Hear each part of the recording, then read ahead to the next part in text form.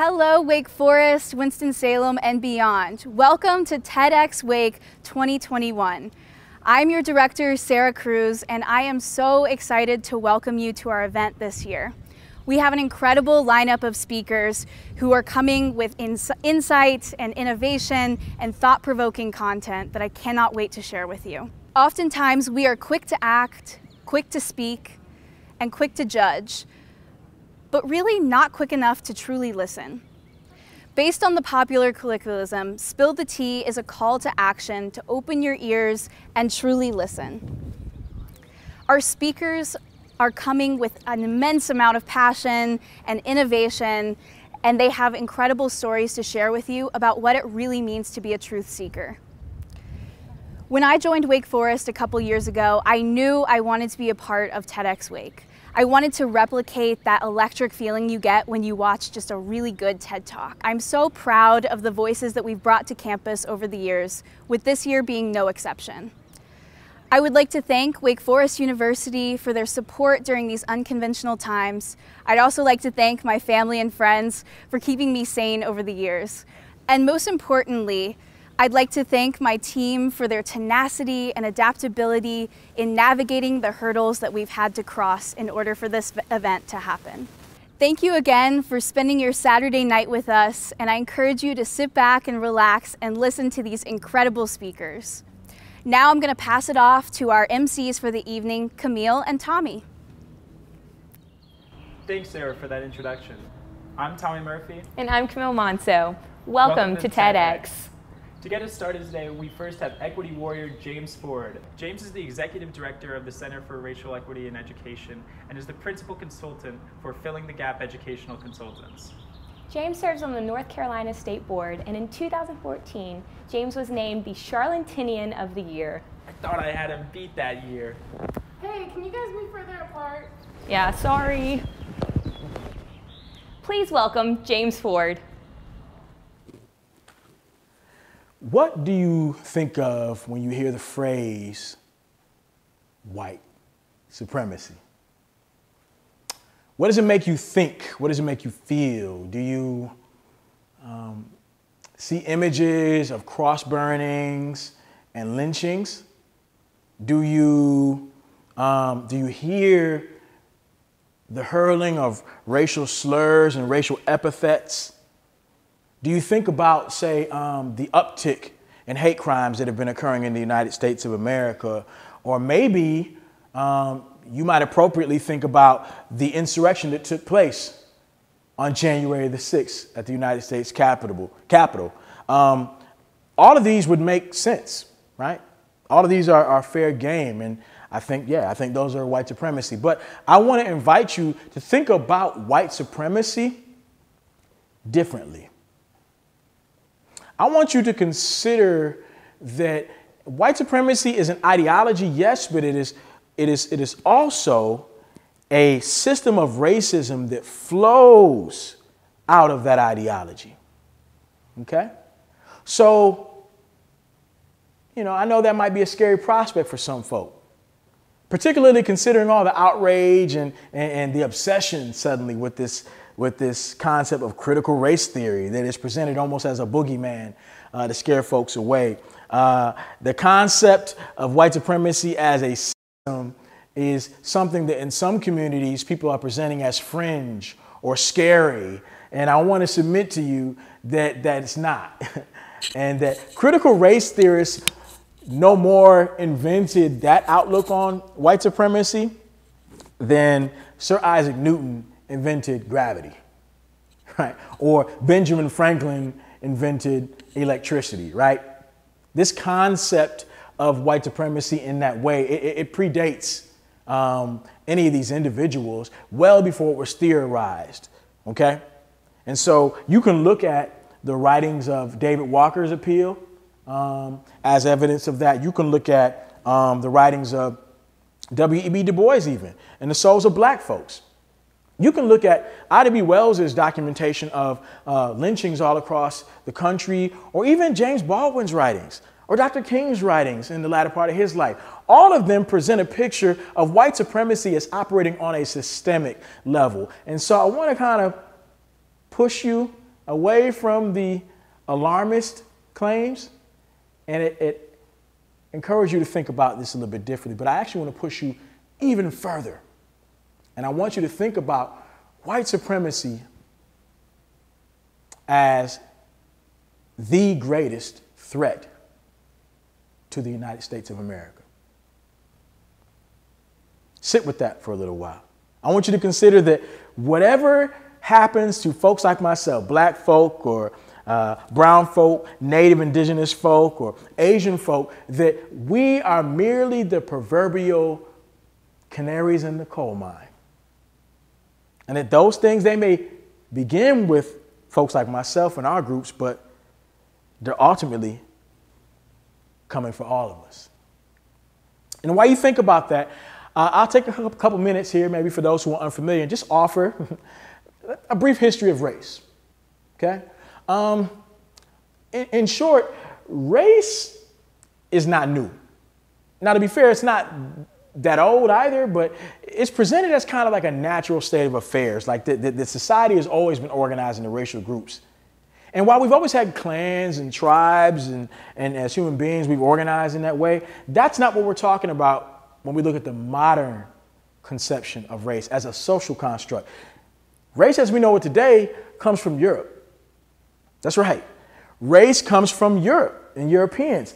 It is invented literally almost out of thin air. It's not based on any real science.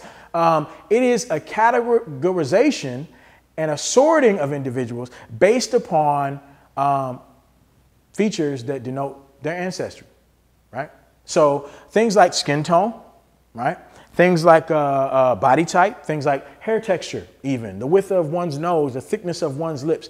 These indicate where you might descend from. And these things are given merit to the point that they create a alleged hierarchy, right? So when Europeans created race, they also created a ranking. And predictably, Europeans, whites, they gave themselves top billing. They put themselves at the top based upon the merit of their physical beauty, of their superior intellect, and of their ever-evolving and expansive culture. That was the alleged basis for that, okay? And while we know that for every yin, there must be a yang, right? There's a duality there, that when you have a positive, then you got to have a negative. And so the bottom of that hierarchy is assigned to black folks or African descended people, people like myself.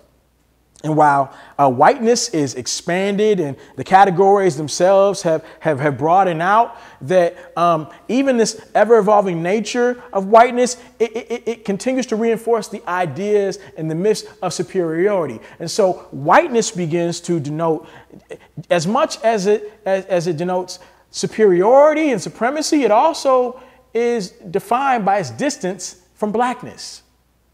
Okay? The fact that it is not black is what creates whiteness.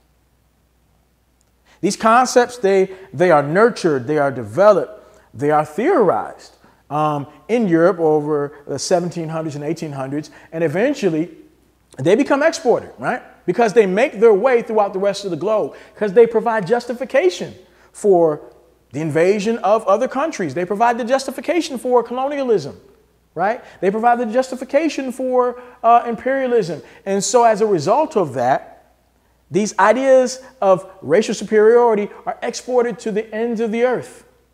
They find their way into scientific literature. They find their way into the religious and theological propositions that are offered, even find their ways into the law.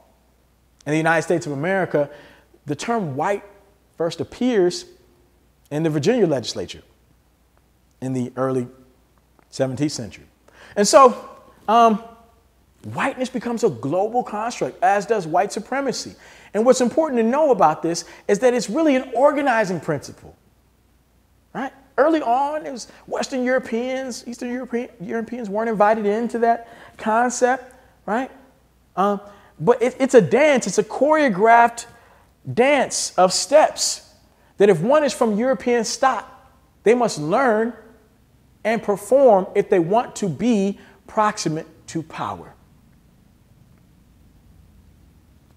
You can't understand anything that's happening in the world unless you first understand that historical context. Now, the question is, where does that leave folks like myself? Where does that leave folks who are on the outside of whiteness, non-white others? How do people of color, black folk, Latinx folk, right? Asian folk, right? Arab folk, Native Americans, where do they fit into this American society? And the truth is, I mean, I'm being flippant, but we really don't, at least not neatly, initially, right? And that's funny to me because imagine America without the contributions and the presence of these various groups of color, right? It simply would not be what it is today. And yet, white supremacy provides the justification for the forced removal of Native American folk from their land. It provides the justification for the dispossession and the theft of their territories. White supremacy provides the justification for creating a slave-based society that the primary economic engine of which is the forced servitude, right? Chattel and perpetual slavery that is intergenerational. It enshrines the subhuman status of African descendant folk, of black folk, into its founding documents. White supremacy is the justification of limiting and restricting immigration only to those who come from European countries, and the outright and explicit exclusion of those from Chinese origin. White supremacy limits where people of color can live. It limits where they can go to school. White supremacy restricts whether or not they can vote. It even determines whether their testimony is admissible in the court of law. In short, it creates an entire system around this idea, right? It is foundational, it is formative to the function of the United States of America, but even more so.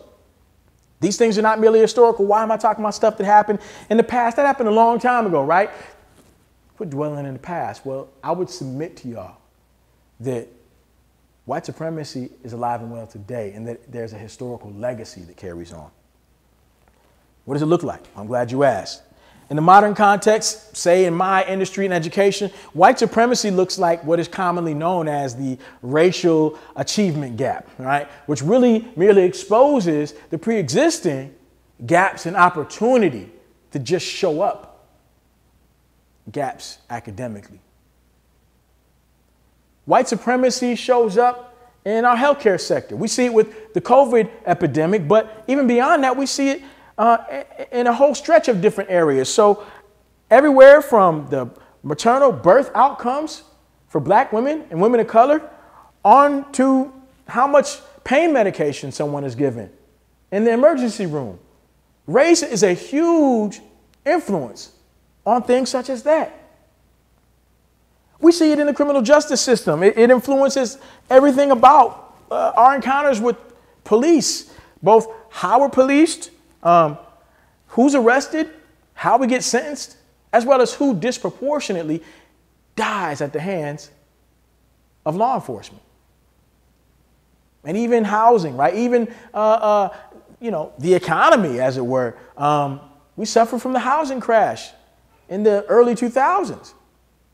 That was due in part because black and brown people were being targeted with subprime mortgages, even when they qualified, y'all, for prime mortgages by comparison to their white counterparts.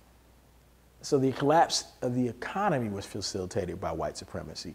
All of these things are modern manifestations. And I want to pause here because I realize that for some that this might be kind of overwhelming, right? This might be a lot to conceive. Right? It's unfathomable for some people, I'm sure, that that so much of our lives, right, would be governed by this idea called race, right? That identity would be wrapped up and so many things would orbit around this thing. And, why does everything have to be about race, they say? I get asked that question a lot. And the truth of the matter is this.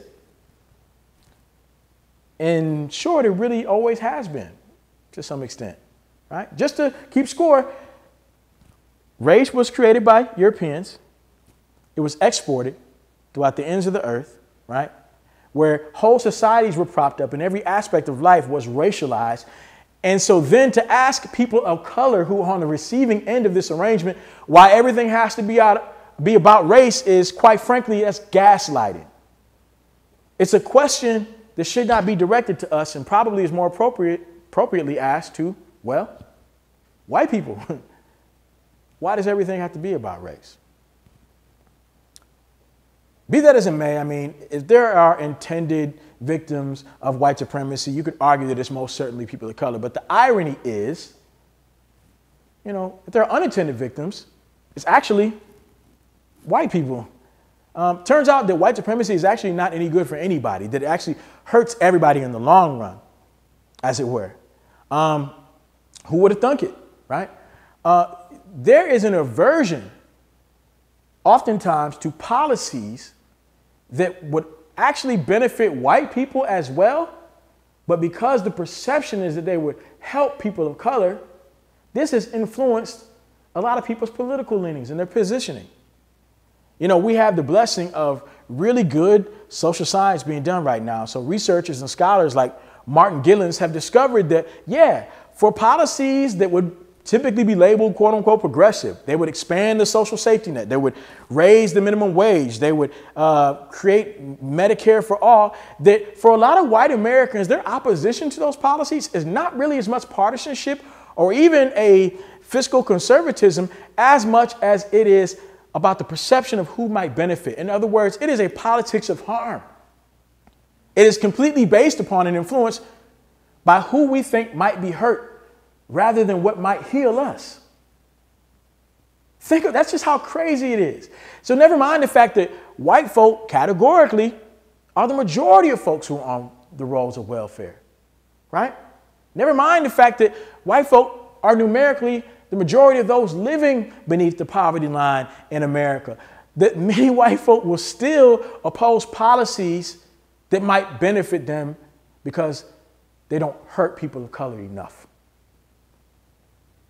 You know, that's a dangerous way to engage, right? And it's not economic anxiety as much as it is a game of keep away, right?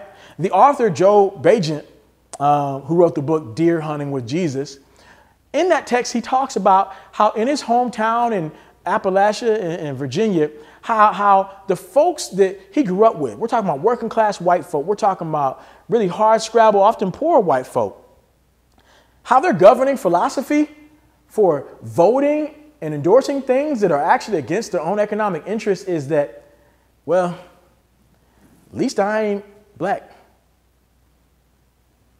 What a way to carry on, right?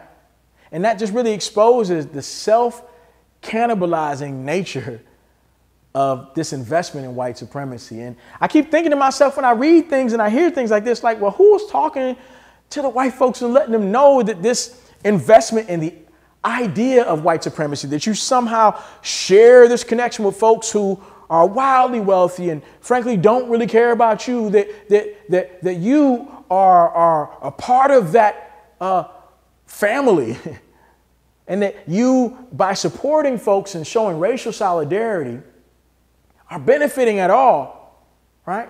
By supporting things that are against your own economic interests. Who is telling them that, you know, and being radically honest in the way that Malcolm X would talk to black folks on the street corners of Harlem and saying, you know, you've been hoodwinked, bamboozled, led astray, run amok. Who is talking to the white folks and letting them know that in the grand scheme, the belief and the investment in white supremacy is a hustle? It's a racket.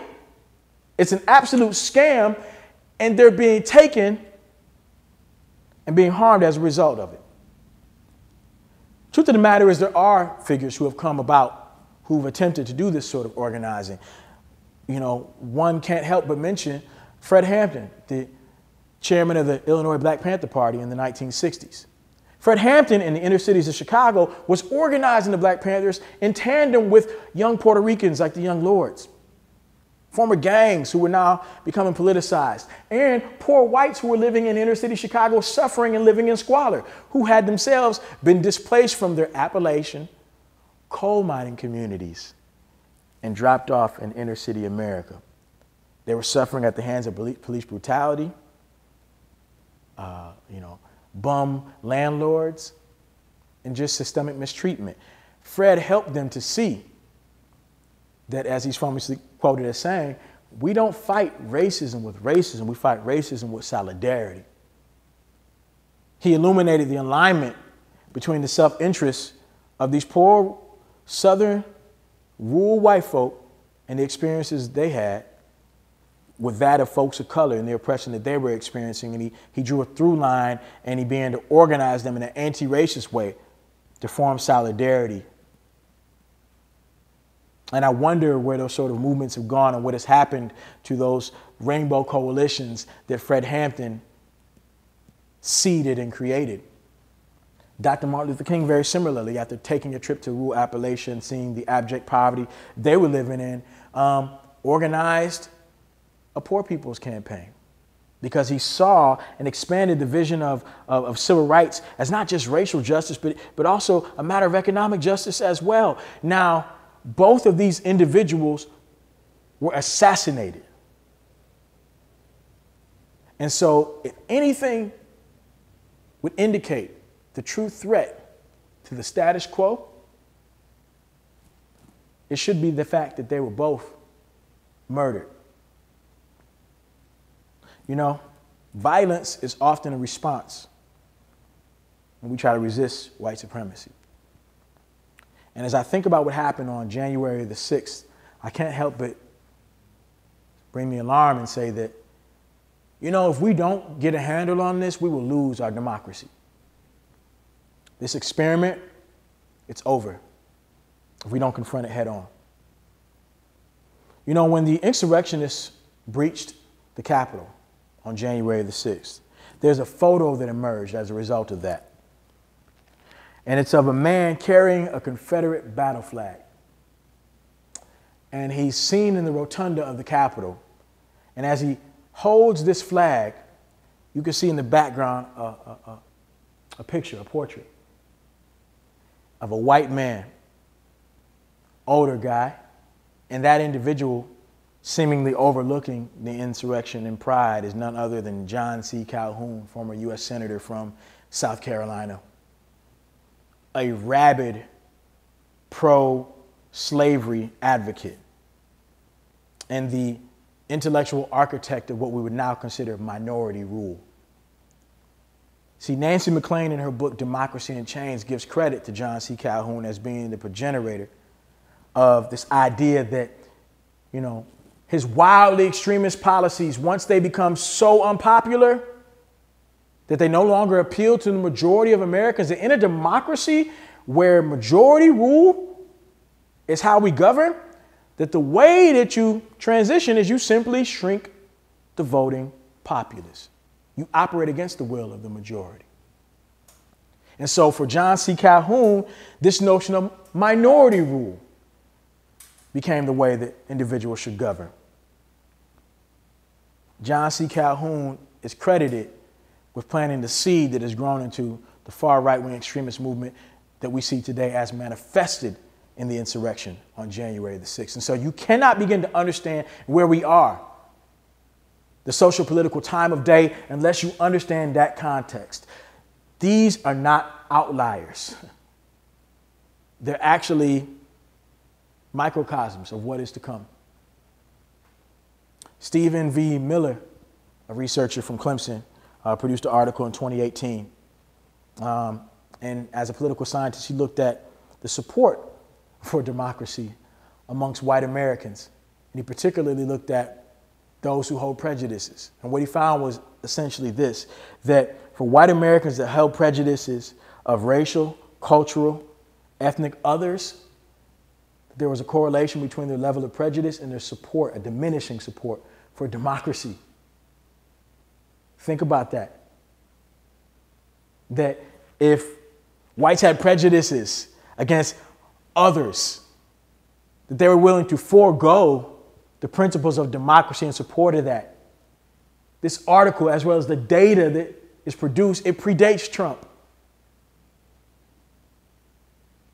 And so what we saw, this didn't emerge out of the ground. This is part of a larger problem that we have to confront. and I'll end by telling you the story. I'm a teacher by trade, and I remember going in 2012 on a trip to New York City for some professional development with some of my colleagues. And in our spare time, we hopped on a train and we went out to a neighborhood called Astoria in Queens, New York. This is a historic Italian-American neighborhood, and we were going out to get some cannoli. Somebody had recommended that they were really good out there.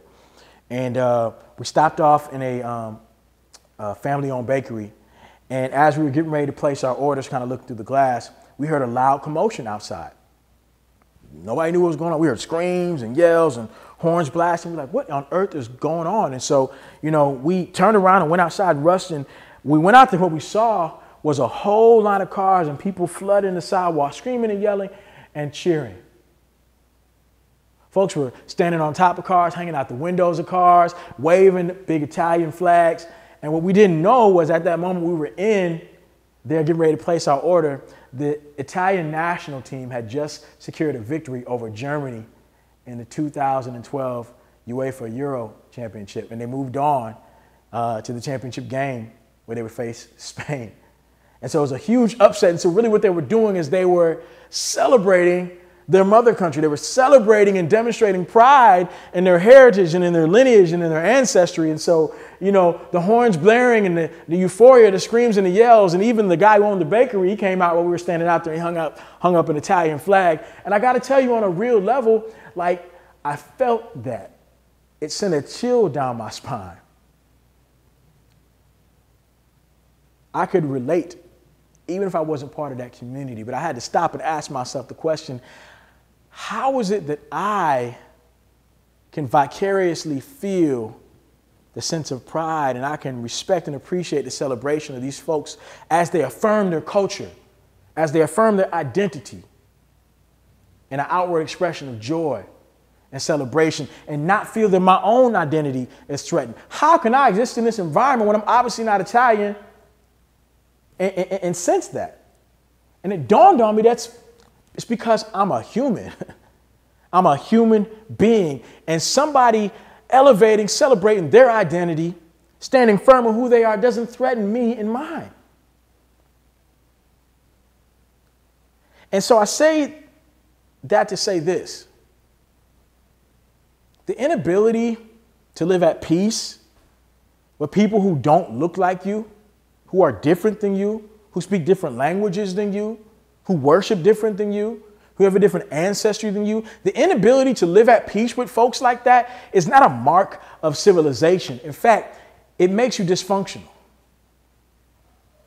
And it will render our country dysfunctional.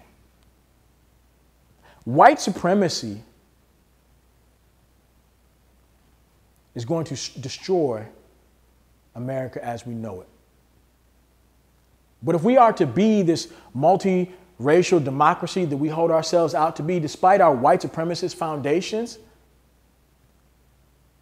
then that begins by us ending white supremacy. And that starts now. I'm James Ford.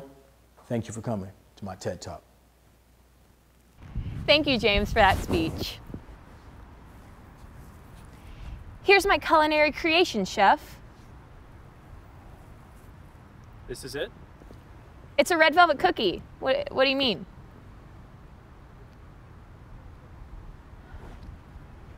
What do you think? I hate it.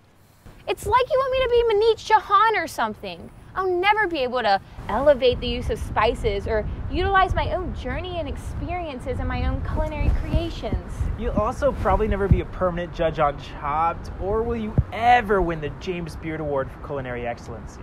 I mean, don't count me out yet. She is our next speaker. I could learn a few things. Please welcome Maneet Chauhan. A woman's place is in the kitchen. Right you are. It is. For ages, women have been told that their place is in the kitchen. I agree. I agree that our place is in a professional kitchen, leading the brigade and succeeding. So in this day and age, why are we still having this conversation about the gender of a chef? I remember this conversation. Are you learning to cook so that you can make delicious food for your husband when you get married? This was a question which was posed to me by a cook in the first professional kitchen that I had ever worked in India.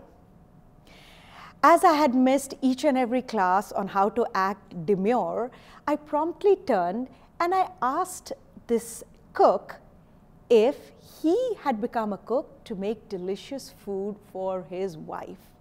Oh my God, he was aghast. He turned to me and very angrily told me that cooking at home was his wife's responsibility and that was what her place was. Needless to say, I was labeled as the girl in the kitchen who was too smart for her own good. I grew up in a really small town in India. It was a professional community. All the kids were encouraged to follow a career path, and the most popular career choices were to be an engineer or a doctor, or if you're really looking outside the box, an accountant. Very early on, I realized that that was not going to be any of my choice. Early on, I also realized that I had a love affair with food. It started from eating delicious dishes at home to realizing that my neighbors were creating different regional cuisines, which fascinated me so much. So in fact, the story is that I would finish dinner at home, go over to my neighbors' houses, knock at their door, and proclaim that my parents hadn't fed me. So I invited myself to their dining table or into their kitchens, cooking with the aunties. These aunties unlocked a wonderful world of flavors, ingredients, and techniques to me, which I didn't see in my own home. The aha moment happened when my older sister went to do her undergrad. I would show up at her school with cakes and food, and soon I realized that I was the most popular kid on campus, even though I didn't go to school there. And that's the time I realized that I could do something that I love, and people love me for it. That's when I realized that I wanted to be a chef. My family was extremely supportive. The only set of instructions they gave me was to do whatever I wanted, but to make sure that I was the best at what I did. And that's a mantra that I hold close to my heart till date. As a strong educational foundation was very important, I applied to the best hospitality schools in India. And I was really fortunate to be a part of the Welcome Group Graduate School of Hotel Administration. I did my undergrad there. They weren't culinary schools per se in India, so you had to do your hotel management to get into the kitchen. While my friends had the ambition to be a front office manager or to be in the front of the house or in sales and marketing, I think I was the only girl in my school who wanted to be a chef. It was an obsession. It was a single-minded focus. In fact, I still remember a lot of my instructors came up to me and told me that maybe going into marketing and sales would be an easier life for a girl. Well, for those who know me, know that the only way to get me to do something is to tell me that it can't be done. So I did it. All my externships were in 5-star hotels in India, where inevitably I would find myself being the only girl in a kitchen of 50 to 60 men. I had to hold my own. I had to show that I was strong even when I didn't feel it. And I think that was a great foundation for me. In fact, I remember this incident very vividly. I was on an externship. I was at the fryer station, so there was a fryer in front of me full of hot oil. There was a server who came and was trying to throw a piece of bread on top of the salamander. and the bread missed its mark. It fell into the oil, the hot oil, and they were droplets of oil on my face. It was hot, it hurt. But because I was in a kitchen and because I knew that the entire team underestimated me, the fact that she is a girl, I wanted to cry, but I needed to be strong enough to prove that I had a place in the kitchen. I took a deep breath, I turned to my chef and I asked him if I could be excused. I went running to the locker, washed my face with cold water and cried. Because I couldn't cry in front of the team. I couldn't show that I was weak. Those things have changed a lot right now. I embrace my strength and I embrace my weaknesses because that's who I am. But that was an incident that made a big impact on who I am and how I carry myself in the kitchen. I still remember when I was in the locker crying, there were a couple of people who just walked in, some women, whose first reaction was, "Are you going to spend the rest of your life in the kitchen?" And I turned to them and I said, "It's no different from what you do. The only difference is that I want to spend the rest of my life in a professional kitchen." There were also whispers of, "Oh my God, if those marks don't go from her face, she will never get married." So the entire focus was that you get older and you get married. There wasn't this calling, a professional calling. So for me to be a chef as a girl, as a woman, was so outside the box of what was deemed normal. Nearing graduation, I asked my chef instructor which was the best culinary institute in the entire world to go to. And without even batting an eyelid, he said the CIA. By the way, CIA is the Culinary Institute of America, before you think I'm anything cooler than a chef.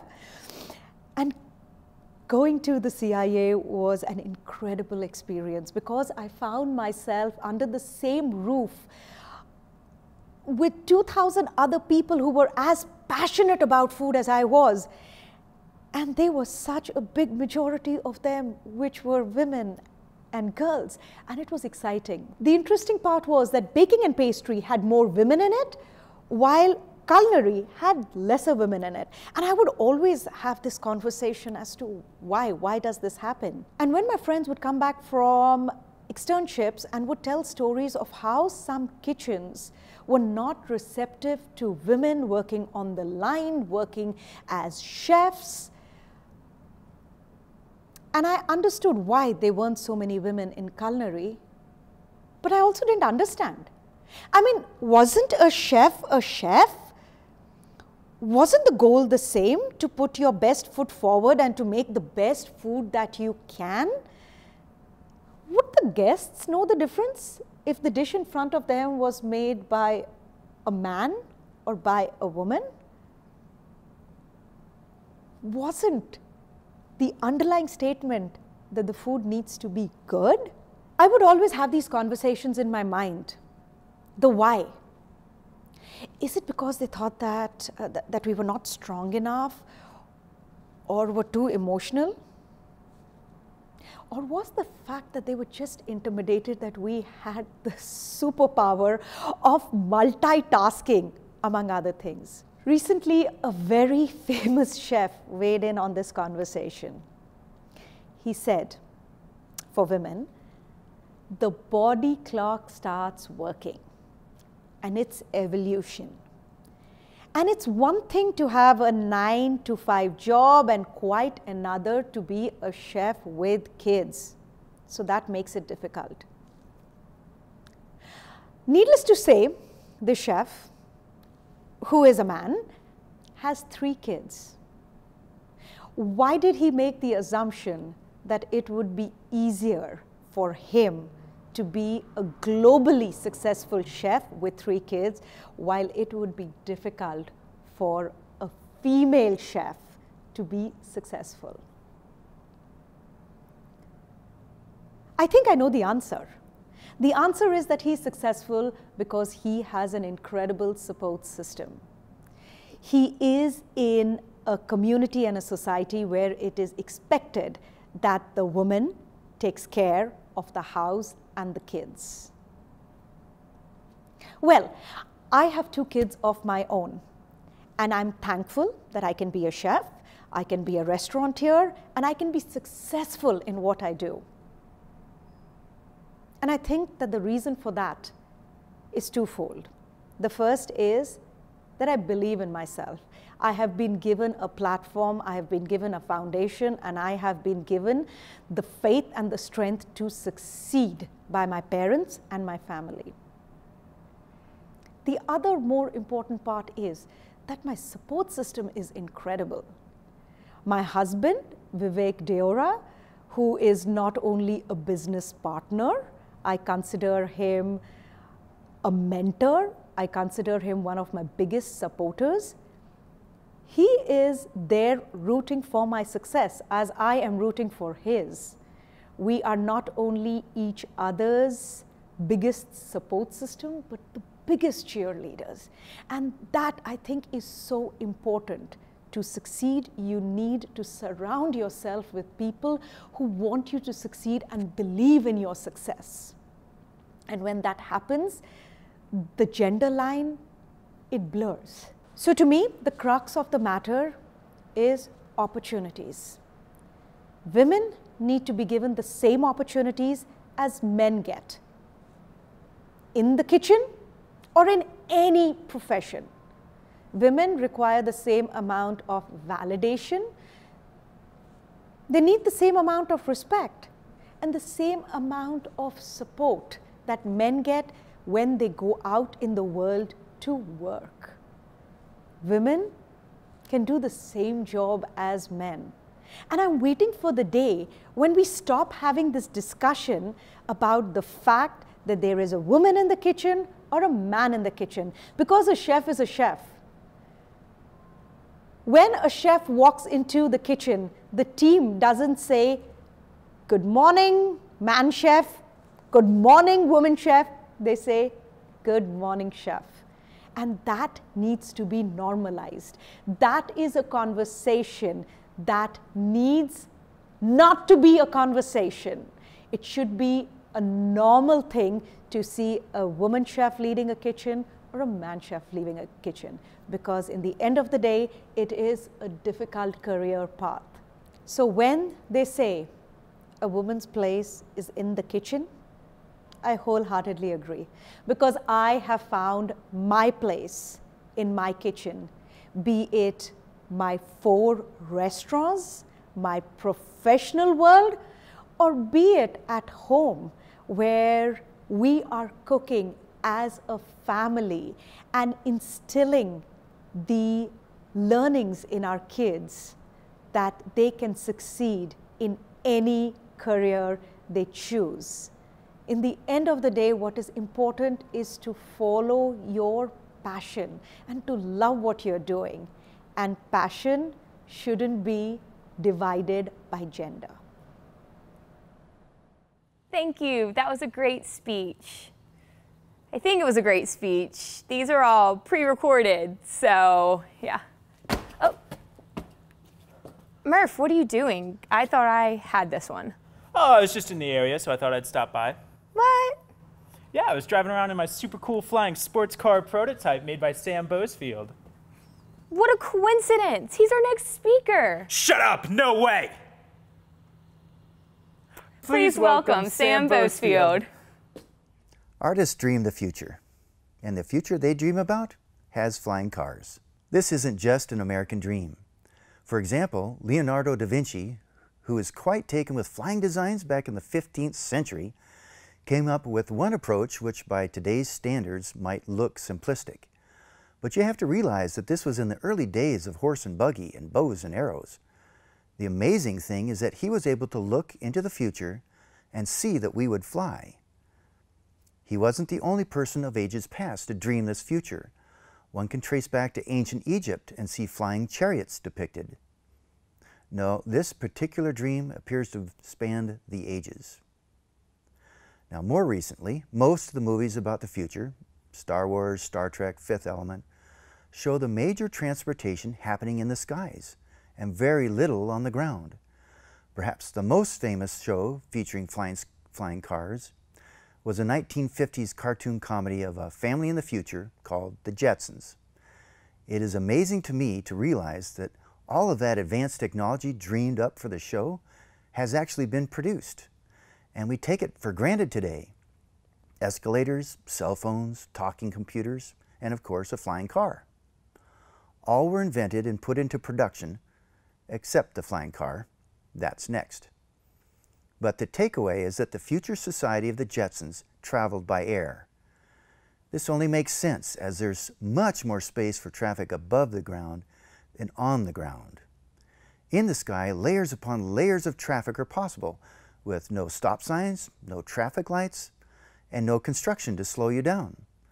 And you can travel in straight lines, which is the shortest distance between any 2 points, right?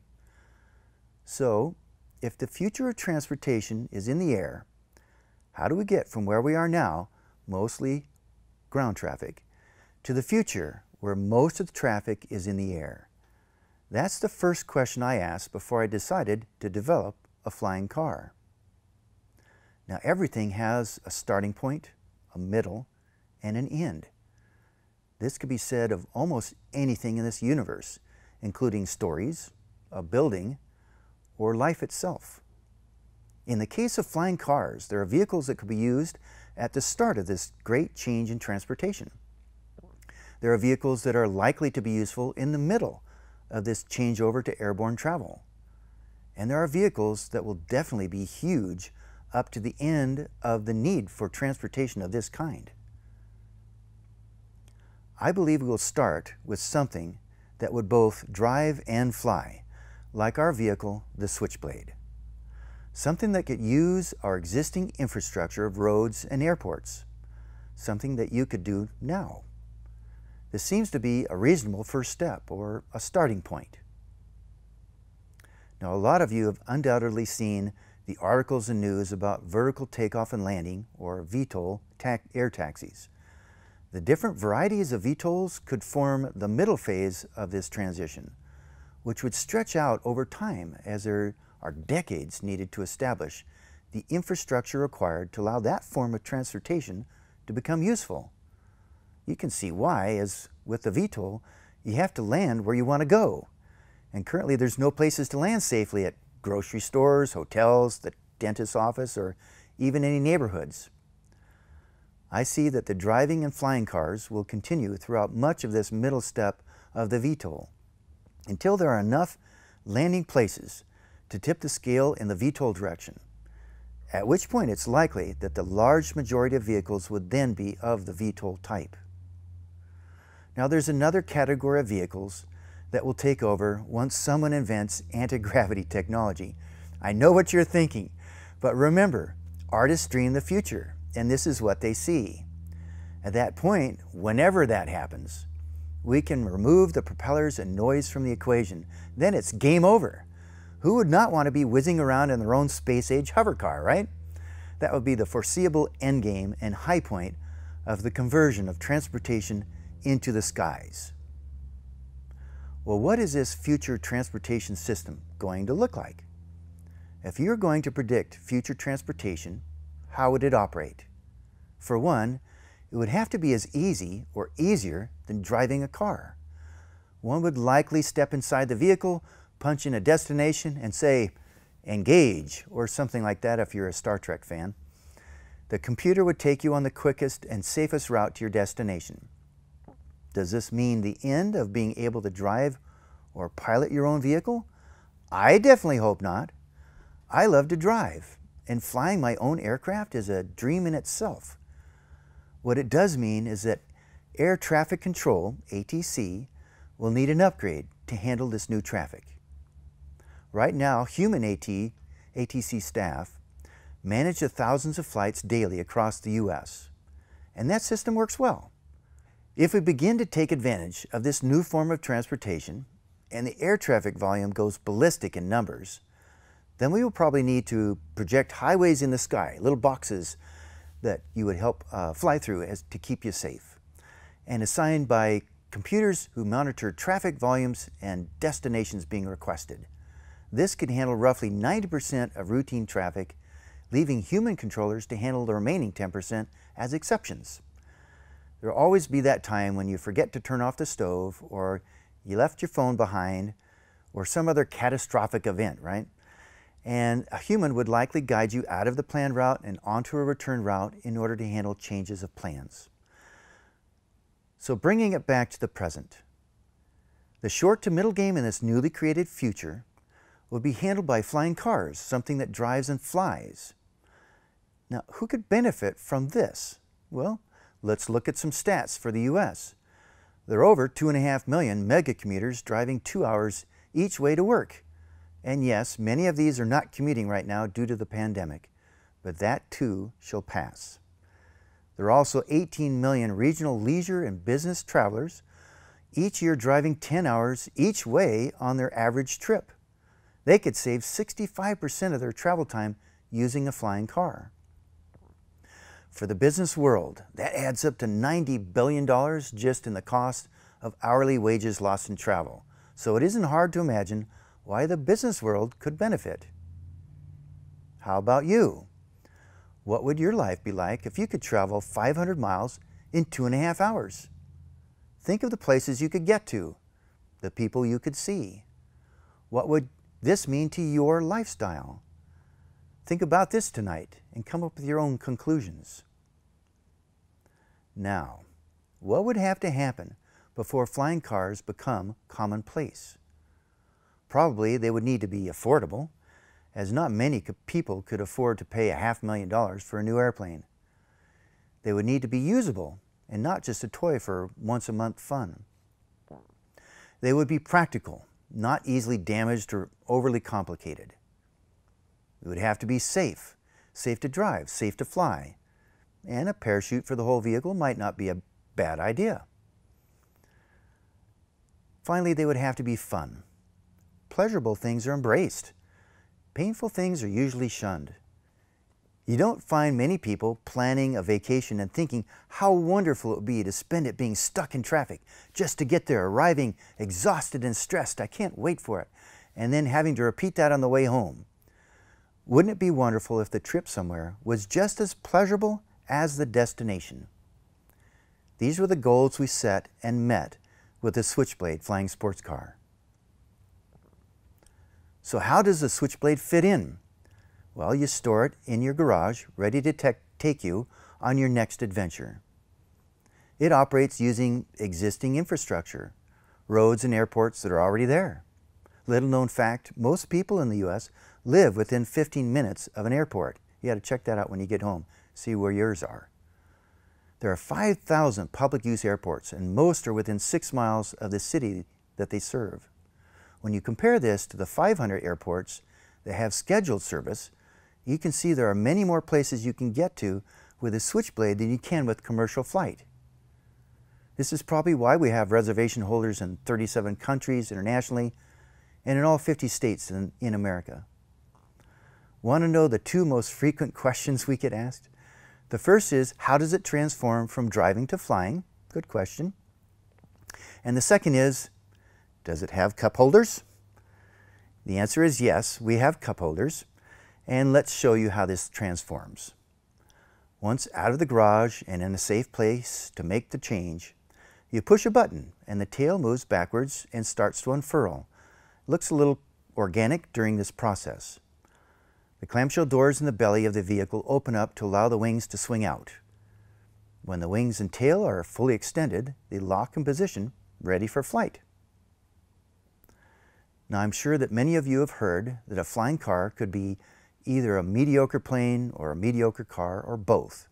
That is a common misconception and our biggest roadblock to acceptance, as the Switchblade was designed to be high performance in both modes.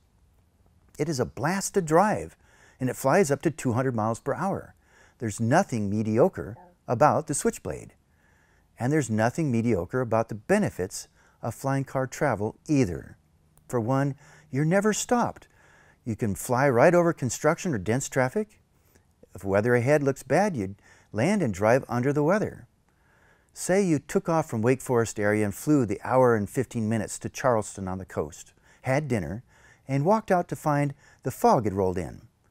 Most aircraft would be grounded, but you can simply get in and drive out from the fog and then take off and fly the rest of the way home. You travel on your own schedule in one vehicle, no Uber, taxi, or rental car, and your belongings stay with you the whole way. In Samson's case, we are designed to be ready for autonomous driving and flying in case that really becomes a thing. This is not easy, actually. We've spent the last 13 years doing what no one has been able to do so far. For instance, fly-by-wire controls. Fly-by-wire means that the pilot is directing the flight using a joystick or control wheel, but there's no mechanical link to the wings or tail where these commands are carried out. It is all done electronically. Usually, this is only found on military or large commercial aircraft. We had to develop our own system, applicable to something like the Switchblade. The Switchblade also has an electric hybrid drive system. It's easy to see the world is going electric, and there are a lot of advantages in that. Our system is tailored specifically for flying cars and has advantages that no other form of transportation can offer. Again, often you drive from one city to another, but you have to dodge away out of the way to get there due to the highway system, right? You're starting here, you're ending here, you have to go like that. Flying cars allow you to go directly from one point to the other, reducing the time of travel and the fuel used. A benefit to your fellow man is that when you take your vehicle off the highways or roads, you speed up the travel for others, and that can have a large impact on reducing traffic congestion as a whole. Just 3 to 5% reduction of peak traffic allows the rest of the vehicles to double their speed. And there's one particular benefit for the environment that we at Samson have added. We have spent 4 years perfecting methods of construction that allow us to create flying cars using recyclable materials.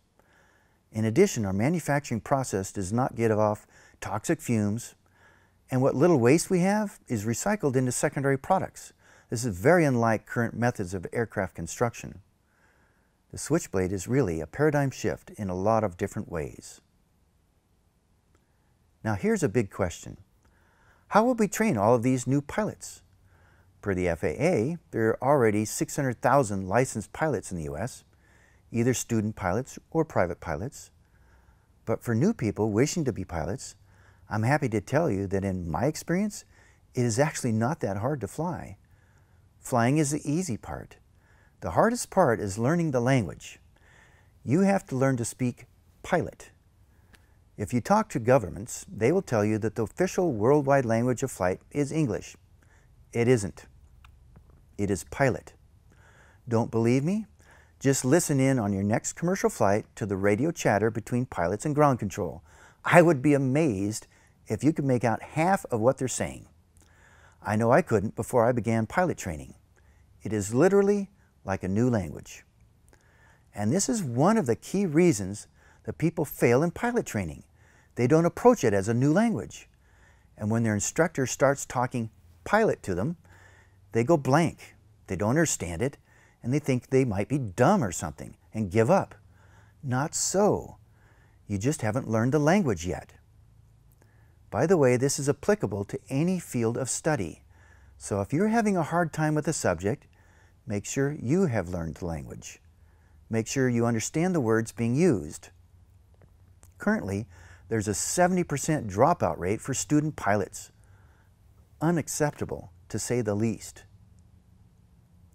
We're going to change that by offering a pilot training program that breaks down flying into small steps that one can learn in an orderly fashion, one part building on the part before it. We're also defining terms as we introduce them so that this new language can be easily understood.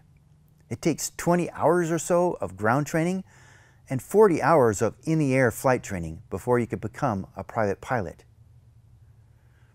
One improvement made through the Federal Aviation Administration, the FAA, is the use of flight simulators. With the new breed of flight sims, you can actually log the time as flight hours up to a certain amount. At Samson, our sim was created in-house to raise the bar for flight training and provide a very realistic experience. You push the button to have the unit open up so you can enter from the side like you would enter into the Switchblade. Then you sit down in an actual Switchblade cockpit while the unit closes up around you. We have a digital dashboard and instruments on flat screens to simulate the exact setup you would be flying with. There are 3 projectors set up to provide 180-degree visuals and a Mongo computer to allow very high graphics quality for the scenery. With this, we can program in different scenarios for the student to practice over and over until they master it before going on to the next scenario or before doing this maneuver in an actual aircraft with their flight instructor.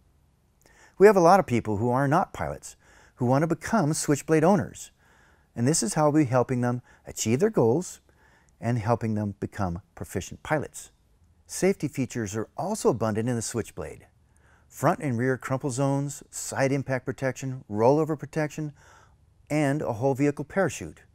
We feel the Switchblade will be the safest small aircraft in production for these and a host of other reasons. Now you might be interested in what life is like using a flying car. As mentioned, you would store it in your garage, pack your belongings in the vehicle as you would for a driving trip, then you would simply drive it to the closest airport, push a button, and the wings and tail begin to swing out and lock in position. You'd then take off and fly towards the airport closest to your destination. The views along the way may astound you. The world looks very different from a few thousand feet above the ground. Commercial jets usually fly at altitudes of 20 to 30,000 feet, so you really can't see much. From a flying car, you can see many things that others will never catch a glimpse of, and it is often gorgeous. It's just amazing what you can see. Then you land the flying car, push the button again to retract the wings and tail, which stow safely inside the vehicle to protect them while driving, and drive those last few miles to complete your journey. A journey that may be just as enjoyable as the destination. I've enjoyed sharing a journey into the future with you, and I would like to end by saying that the future is what we create. We create it, good or bad. Personally, I want a future that includes flying cars. I think a lot of you share that vision. The freedom to travel on your own terms, having your own personal time machine to take the time out of travel so you can explore those special places in life, or see family and friends more often, or get to that critical business presentation that will make your life and our lives a better place. The future is what we create. So let's create a bright and vibrant one. Thank you. Our next presenter is Joe Torre. Torre was a former player, manager, and television color commentator. From 1996 to 2007, Torre served as a manager for the New York Yankees and led them to 4 World Series championships. He is now a professional baseball executive and has served as a special assistant to the commissioner since 2020. Please welcome Joe Torre. Hi, my name is Joe Torre, and I'm a baseball lifer, I guess. Now, don't get uneasy in your seats. It doesn't mean that I'm going to be staying here for 3 hours or 9 innings. We'll do 2 or 3 innings, okay? Then we'll talk about failure. We'll talk about success. I had a long career. I started my baseball career in 1960 in the minor leagues and played in Eau Claire, Wisconsin, my first year. And actually, at the end of that year, I was called up to the Milwaukee Braves. And that's where I started my professional career and stayed with the Braves for 8 years. And was a pretty good experience. My brother Frank had played for Milwaukee back in 1957 when they beat the New York Yankees 4-3 in 1957. Little did I know, by the way, that the next time, well, actually they played in 1958 also, but the next time the Yankees and the Braves played in the World Series, I'd be managing the Yankees, and that was 1996. when I talk about being a lifer, I grew up being a baseball fan. I'm the youngest of 5 children. Baseball is all I wanted to do. I think it was the fact that my brother Frank was a big influence in my life. And I really, I wasn't a bad student. I just didn't like school very much. So I was really banking on doing something connected with sports, baseball especially. And I had the opportunity to sign with the Braves. I did. Had a pretty good career. Played 17 years in the big leagues. Didn't always stay with the Braves. I was traded to the St. Louis Cardinals and then on to the New York Mets. And, you know, during my playing career, I had some pretty good years. I won the MVP in 1971 when I was a member of the Cardinals. Led the league in hitting that year.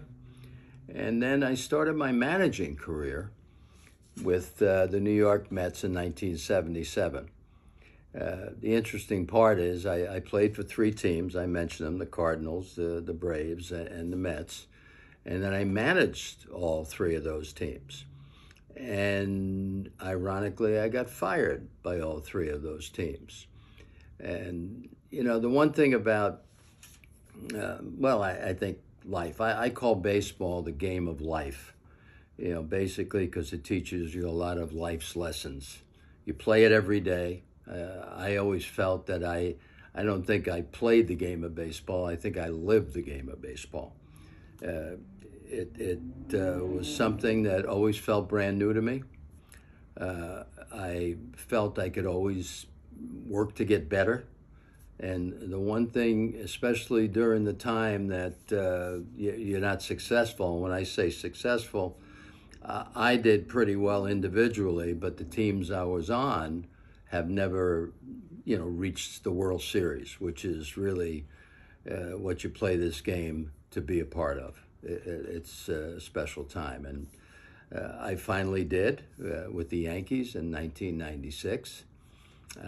I think I was the only, let me see, how can I put it? Between playing and managing, I went over 4,000 games before I got to a World Series. So I guess you can say that's commitment. You know, it was something I always wanted, and it wasn't easy. You know, you had to work hard. You get nothing for nothing. My mom told me that a long time ago.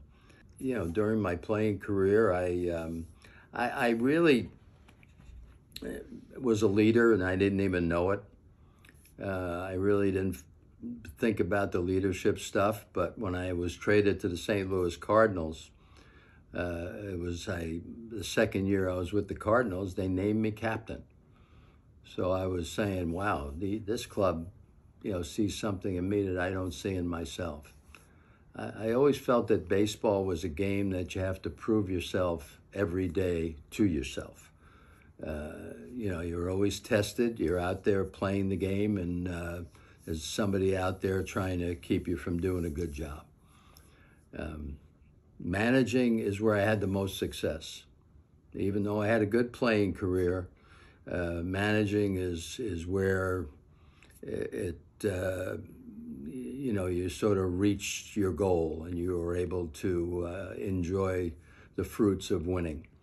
You know, I managed, first I managed the Mets. You know, we didn't get to a World Series. I managed the Braves. We did get to the playoffs one year, but I was there 3 years. We didn't get to a World Series. Then I managed the Cardinals for 5 years, and again, I was fired in June of 1995. And as luck would have it, I got a call from the New York Yankees, and they were asking if I was interested in being on the short list to be considered to manage the Yankees. And I can't say it was a dream come true. I never thought of, you know, being with the Yankees. As a kid, I was brought up in New York, and there were 3 teams at the time in New York. You had the Dodgers, you had the Giants, and you had the Yankees. I was a New York Giants fan, which means you had to hate the Dodgers and you had to hate the Yankees. Of course, I turned out that I managed the Dodgers and the Yankees. But in 1996, it was magical for me. You know, my other managing jobs, my winning record was, I lost over 100 more games than I won as a manager. That's not very successful.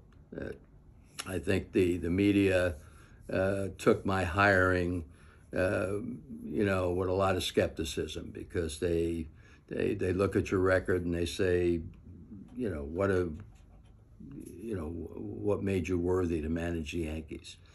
So I got the opportunity in 1996. I managed the team that had been to the playoffs, and I was nervous, you know, because now I'm right now I have to find out if I can really do this stuff. And working for George Steinbrenner, who was a very tough boss, but I was excited, you know, even though I was a little nervous about going in. I was excited because I knew George Steinbrenner would spend the money to try to put a winning team on the field. And that first year, we certainly in '96 we weren't expected to win. As far as getting to the World Series, we weren't the favorites. But we played well all year, and we got to the World Series, and we played the Braves first 2 games. They beat our brains out, and we were down 2-0, and then we were going to Atlanta. And funny story, it's funny now anyway. George Steinbrenner came in my office before Game 2 of the World Series, and we had lost Game 1, and you know, we're ready to play Game 2. He says, this game is a must. And, you know, I was excited about being in the World Series. You know, it was getting to the World Series to me was the most important thing. You know, winning it is something else. Obviously, when you put on a uniform, you want to win a baseball game. But I said to George, and I was just kidding, I said, George, we may lose tonight because we're facing Greg Maddux, and he's one of the great pitchers in baseball. And our club hadn't played for about 8 days because we clinched against Baltimore a week before, you know, the World Series started. I said, we haven't played for 8 days. I said, we're a little flat and we may lose. I said, but don't worry about it. I said, we're going to go to Atlanta. That's my town. I said, we'll win 3 games there and come back and win it for you Saturday night. And I'll be damned. That's what we wound up doing, but I was just kidding him. Of course, he thought I was a genius, and I got an extension on my contract, but that's a story for another day. And it was magical for me. You know, you're sitting in that dugout, and this is something that you've really been working for your whole life. And you had an opportunity now to be managing the best team in the world, basically. So we won. We won Game 3 in Atlanta. We won Game 4 in Atlanta. We won a very tough Game 5 in Atlanta, and then Game 6 at home. We beat the Braves 3-2 in Game 6, and we went on to win the World. That was it. We won the World Series. And I remember my wife, Allie, because she knew that the thing I needed to do was win the World Series, and that was going to make my life. It was going to close the circle. It was going to get me where I needed to be.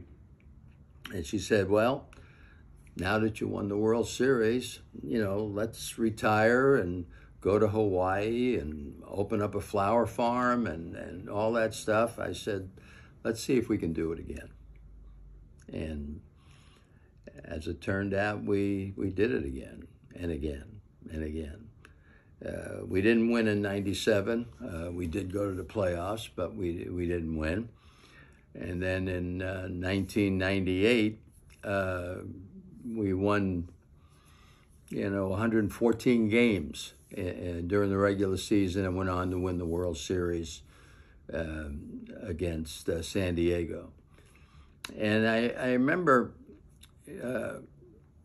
before I was with the Yankees, I used to watch when teams would win championships, whether it be in football or basketball and, of course, baseball.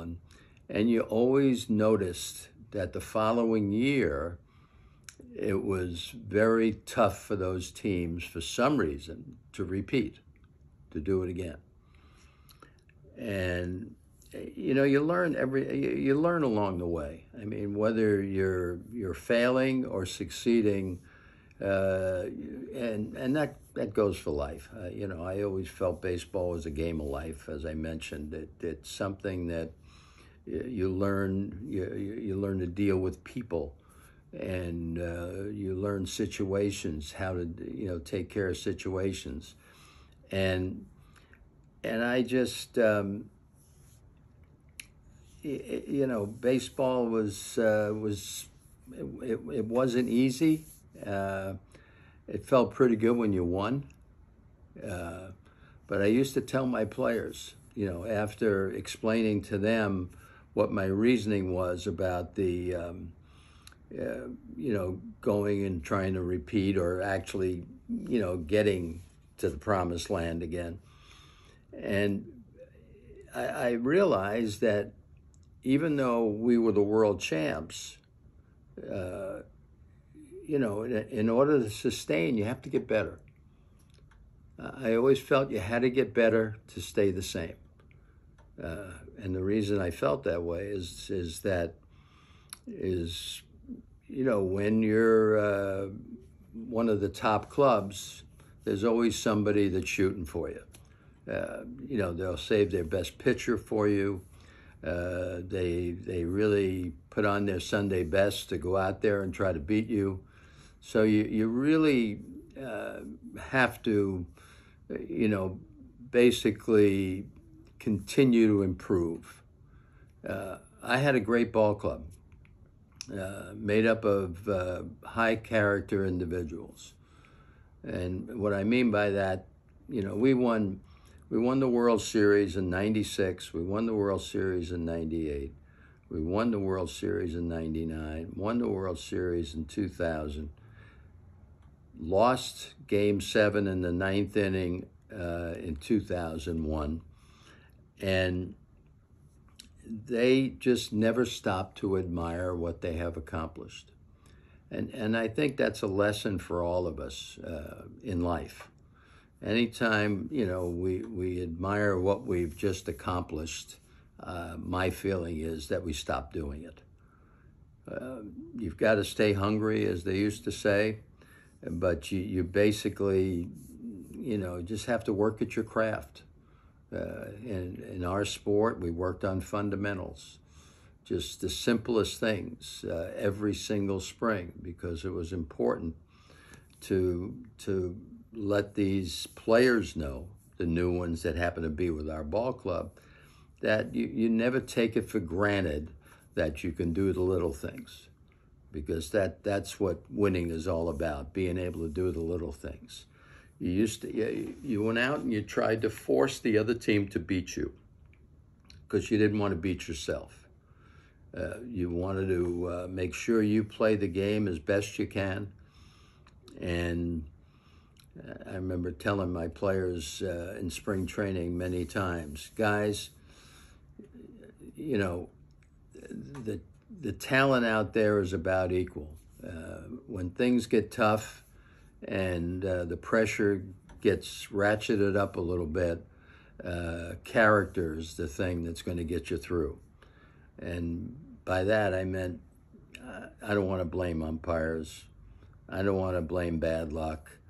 I just want to go out and play hard, concentrate on what we're doing, and make sure you show up for work every day. I had some good ones. Derek Jeter, at a very young age, was a high character and still is a high character human being. He showed the way. His rookie year in 1996, he, even though he was a rookie, by August or September of that first year, these older players, the veterans on our club, were looking for Derek to do something because that's the kind of confidence they had in him, just that developed that year, his rookie year. And he wasn't afraid to fail. And I think it's a lesson for all of us out there. Don't be afraid to fail. Failure is part of success. I think if you look at whether it's basketball or football, the great ones are the ones that are able to get up off the mat and go out there and keep fighting for what you really want, what's really important. Baseball is something, as I said earlier, always felt brand new because I always found a way to motivate myself in trying to win, trying to put together a team, and knowing the individuals that you have on that team. Unselfishness is important. We play every day of the week, just about 5 or 6 days a week, and you need to bring your game every single day. Players, there's great media in New York, and one of my comments to the players is that it's nice to have newspapermen at the time, but it's nice to have people talk about you in a positive way, that you're a great player, you did a great thing. I said, what's important, we know the fans are important, but what's really important is that you're playing for that guy in the locker next to you. Because those players that are in the clubhouse with you are the only ones that know how hard it is to do what you do. So you really got to dig down, find a way to bring it every day. As I say, I think life is a team sport. You can't do it by yourself. There are days that you may not, produce, but there's always somebody there to pick up for you. I just feel that, if you're going to be successful, first off, you've got to be able to come back from failure and setbacks. It's not easy. It's not easy. I mean, if it was easy, anybody could do it. And I'm talking about success, not necessarily play baseball, but success. You've got to be resilient. You've got to want something bad enough to make the commitment that nothing's going to get in your way, or nobody's going to stand in your way to keep you from succeeding. Now, you may do everything right, like in our sport. We may go out there and play very well.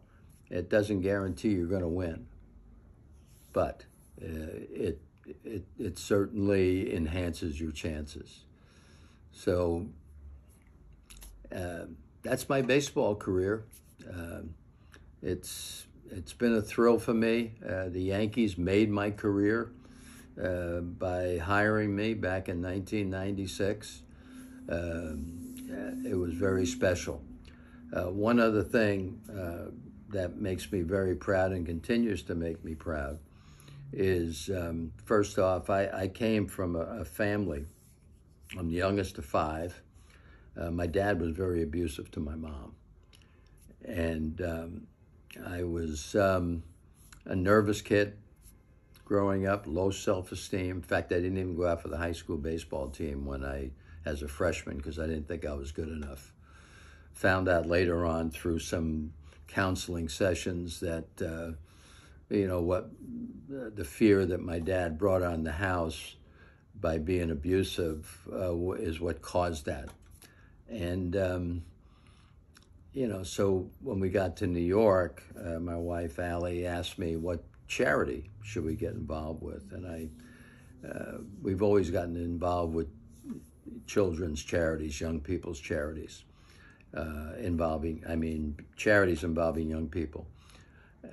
So I said to Allie, I said, how about domestic violence? Which sort of caught her off guard because I never really talked about it, because I just kept everything inside. But I'm very proud of the work we do. We put safe rooms in schools for kids dealing with abuse. And we give them the tools to make sure that they know that they have a bright future ahead of them. So that's so important. But it's been fun talking to you guys. Just go out there, work hard, care for each other, and feel good about yourself. Thank you for that great speech. Hey, can you guys still be further apart? Oh, yeah, sure.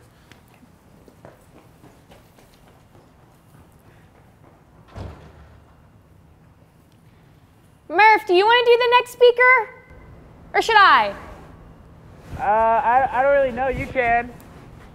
Our next speaker is Eru Matsumoto. She was just recently featured in Forbes 30 Under 30 list. She is a multimedia artist using immersive technology. She is the leading cellist of her generation, one of them. And she recently collaborated with Adele and Demi Lovato, and for that, received a Grammy Award nomination. Wait, are you presenting Eru? I just did! I wanted to present her. Please welcome Eru Matsumoto. I'm an artist. I've been practicing art every day my whole life. I first picked up the cello when I was 6 years old, and every day I trained to master the instrument intensely. And by the time I was 16, I got into Juilliard. My main job as a classical musician, day after day, was to imagine lots of things. How the composers felt, and the very world they had in their minds as they put their pieces on paper. Classical music requires a lot of research into the background of the composers and the era in which the work was written in to help what kind of piano or forte, soft or loud, you're supposed to express for each note. There's even a precise way to put accents and articulate, much of the same way an actress would do with their lines of dialogue. As I researched and practiced many hours a day, I had some time to think. I realized that this art form has existed for over 200 years, and we've developed a complex system which would allow us to perform each piece of music correctly. I began to long for something with a bit more wiggle room, something where I could let my imagination fly more freely. At that time, living in New York, I visited art museums almost every weekend. Strolling the galleries, gazing into paintings and sculptures, I began to wonder what these great works of visual art might sound like. Could there actually be sounds in them, and all we need to do is unlock some kind of codes to be able to hear them? I felt like these paintings must be making beautiful melodies, and I could almost hear them when I stopped thinking. Wait, everything is made up of energies and frequencies, including us. So I could probably figure out what Van Gogh's Starry Night actually sounds like using technology. I ended up figuring out an algorithm which would allow us to play the music of Monet and Miro from Harvard University's private collection. After I presented my findings at Harvard, I began to wonder. I know it's supposed to be silent, but what if the universe itself might make sounds too? Sure enough, outer space is literally filled with a beautiful bouquet of sounds. Fun fact, the Earth is resonating in C#.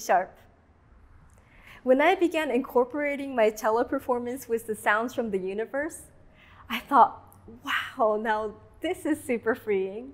What greater wiggle room for creativity is there than the universe? And then I started to wonder about those great classical composers and just where do they actually get their inspirations from? Could it be from outer space? What if all these great masters were just a little bit more sensitive, had an antenna, if you will, to catch the music that came from the galaxies themselves? And that thought made me super curious to find out just what makes these great masters so great. Music theory is meant to show which harmonies and chords work and why. And we can appreciate how intricate and beautifully written these musical poems are from a theoretical standpoint. But here's the thing, even if we follow the rules of music theory to the letter, we cannot even come close to reproducing these great masterpieces. Which got me wondering. Last year was Beethoven's 250th birthday, so I decided to do a deep dive into his brain. I began to collaborate with an AI company to use deep learning technology to feed the patterns and muscle memories, per se, based on Beethoven's writing, works, historical details of his life, plus all the music that came after him, like jazz, rock, and film scores, to see if we could create something that could be what Beethoven would have written if he were alive today, with the goal of premiering Beethoven's new cello concerto. But the more I thought about what kind of music he would have appreciated, I started to wonder about what format a great artist like Beethoven would have produced their music in. So my next thought was immersive audio, 360 surround sound. After all, we hear music in 3D when we compose, right? It's only the limitation of technology that imposes flat 2D monitoring upon us. With immersive audio, you can sit comfortably in your living room and you're wrapped in the bubble of sound surrounding you. Just imagine what Beethoven and friends would have done with that. Talk about wiggle room to create. And then, well, then the pandemic hit. And just like that, all of my live performances got canceled for the next 2 years in advance. Really? 2 years? Okay, fine. So I did what any self-respecting cellist on a quest to unlock the mysteries of the universe would do. Locked myself in my home studio. Although physically I was all alone just sitting in front of my laptop with my cello, I was finally nearly completely free of any limitations or boundaries of any sort. I started designing and composing music for immersive audio, and I was able to connect with people from all over the world through this format and, of course, the universal language of music. And that got me wondering about what it was that I wanted people to feel through all of my projects. What it is that connects all human beings and drive us to shape the world in a better way. And it hit me. It was a very simple answer. The power of imagination. Albert Einstein said, imagination is more important than knowledge. I actually think that imagination may be the most important and powerful thing we humans have going for us. There are 3 different forms of imagination we need to be conscious of in order to master them and unlock this superpower. The first form of imagination is internal imagination. This is your self-image, how you imagine yourself. Internal imagination is the one we use nonstop. In fact, we've used it ever since we were born. It forms who you are and is used to make all sorts of decisions throughout your day without even noticing it. Our values and thoughts and capabilities make up who we are, but how do we come to form these values and thoughts? As infants, we first learn a language, and then we're taught to do things like brushing our teeth every day. There are many habits we repeat so many times in our lives that we don't even think about anymore. For example, when we get up in the morning and go to our closet, we pick out something to wear suitable for what's scheduled that day. We don't ever stop and think about whether we should put clothes on or not. That part is already given, in most cases. Much of our self-worth is based on comparison. We all want to believe that we are special, that we have a purpose in life. We all want to somehow make changes in the world. I read that over the past 10 years, the suicide rate at 2 top-tier high schools in Silicon Valley were several times higher than the national average. These kids are expected to be brilliant. They're constantly pushed to achieve extremely high GPAs. The competition is fierce. If one of them were to move and enroll to a typical high school, they will most likely be at the top of their class. And most likely, 90% or more of their daily stress would immediately disappear. We base our value and self-worth on what we know, and that comes from constantly comparing ourselves to those around us. We live our lives without even questioning why we're comparing ourselves or why we do a lot of what we do for that matter. Much of it comes from survival instincts. These do serve a function being on autopilot. We're much safer and happier when we're in the center of a herd or large group being chased by a lion. We feel the same feeling of safety and security when we have many social media followers and likes. Survival instincts gives us a sense of immediate gratification. If we can learn to recognize and control survival instincts' false beliefs and habits, we can be more in touch with something inside us that knows no limits or boundaries. If you harness this power, it can truly be transcendent.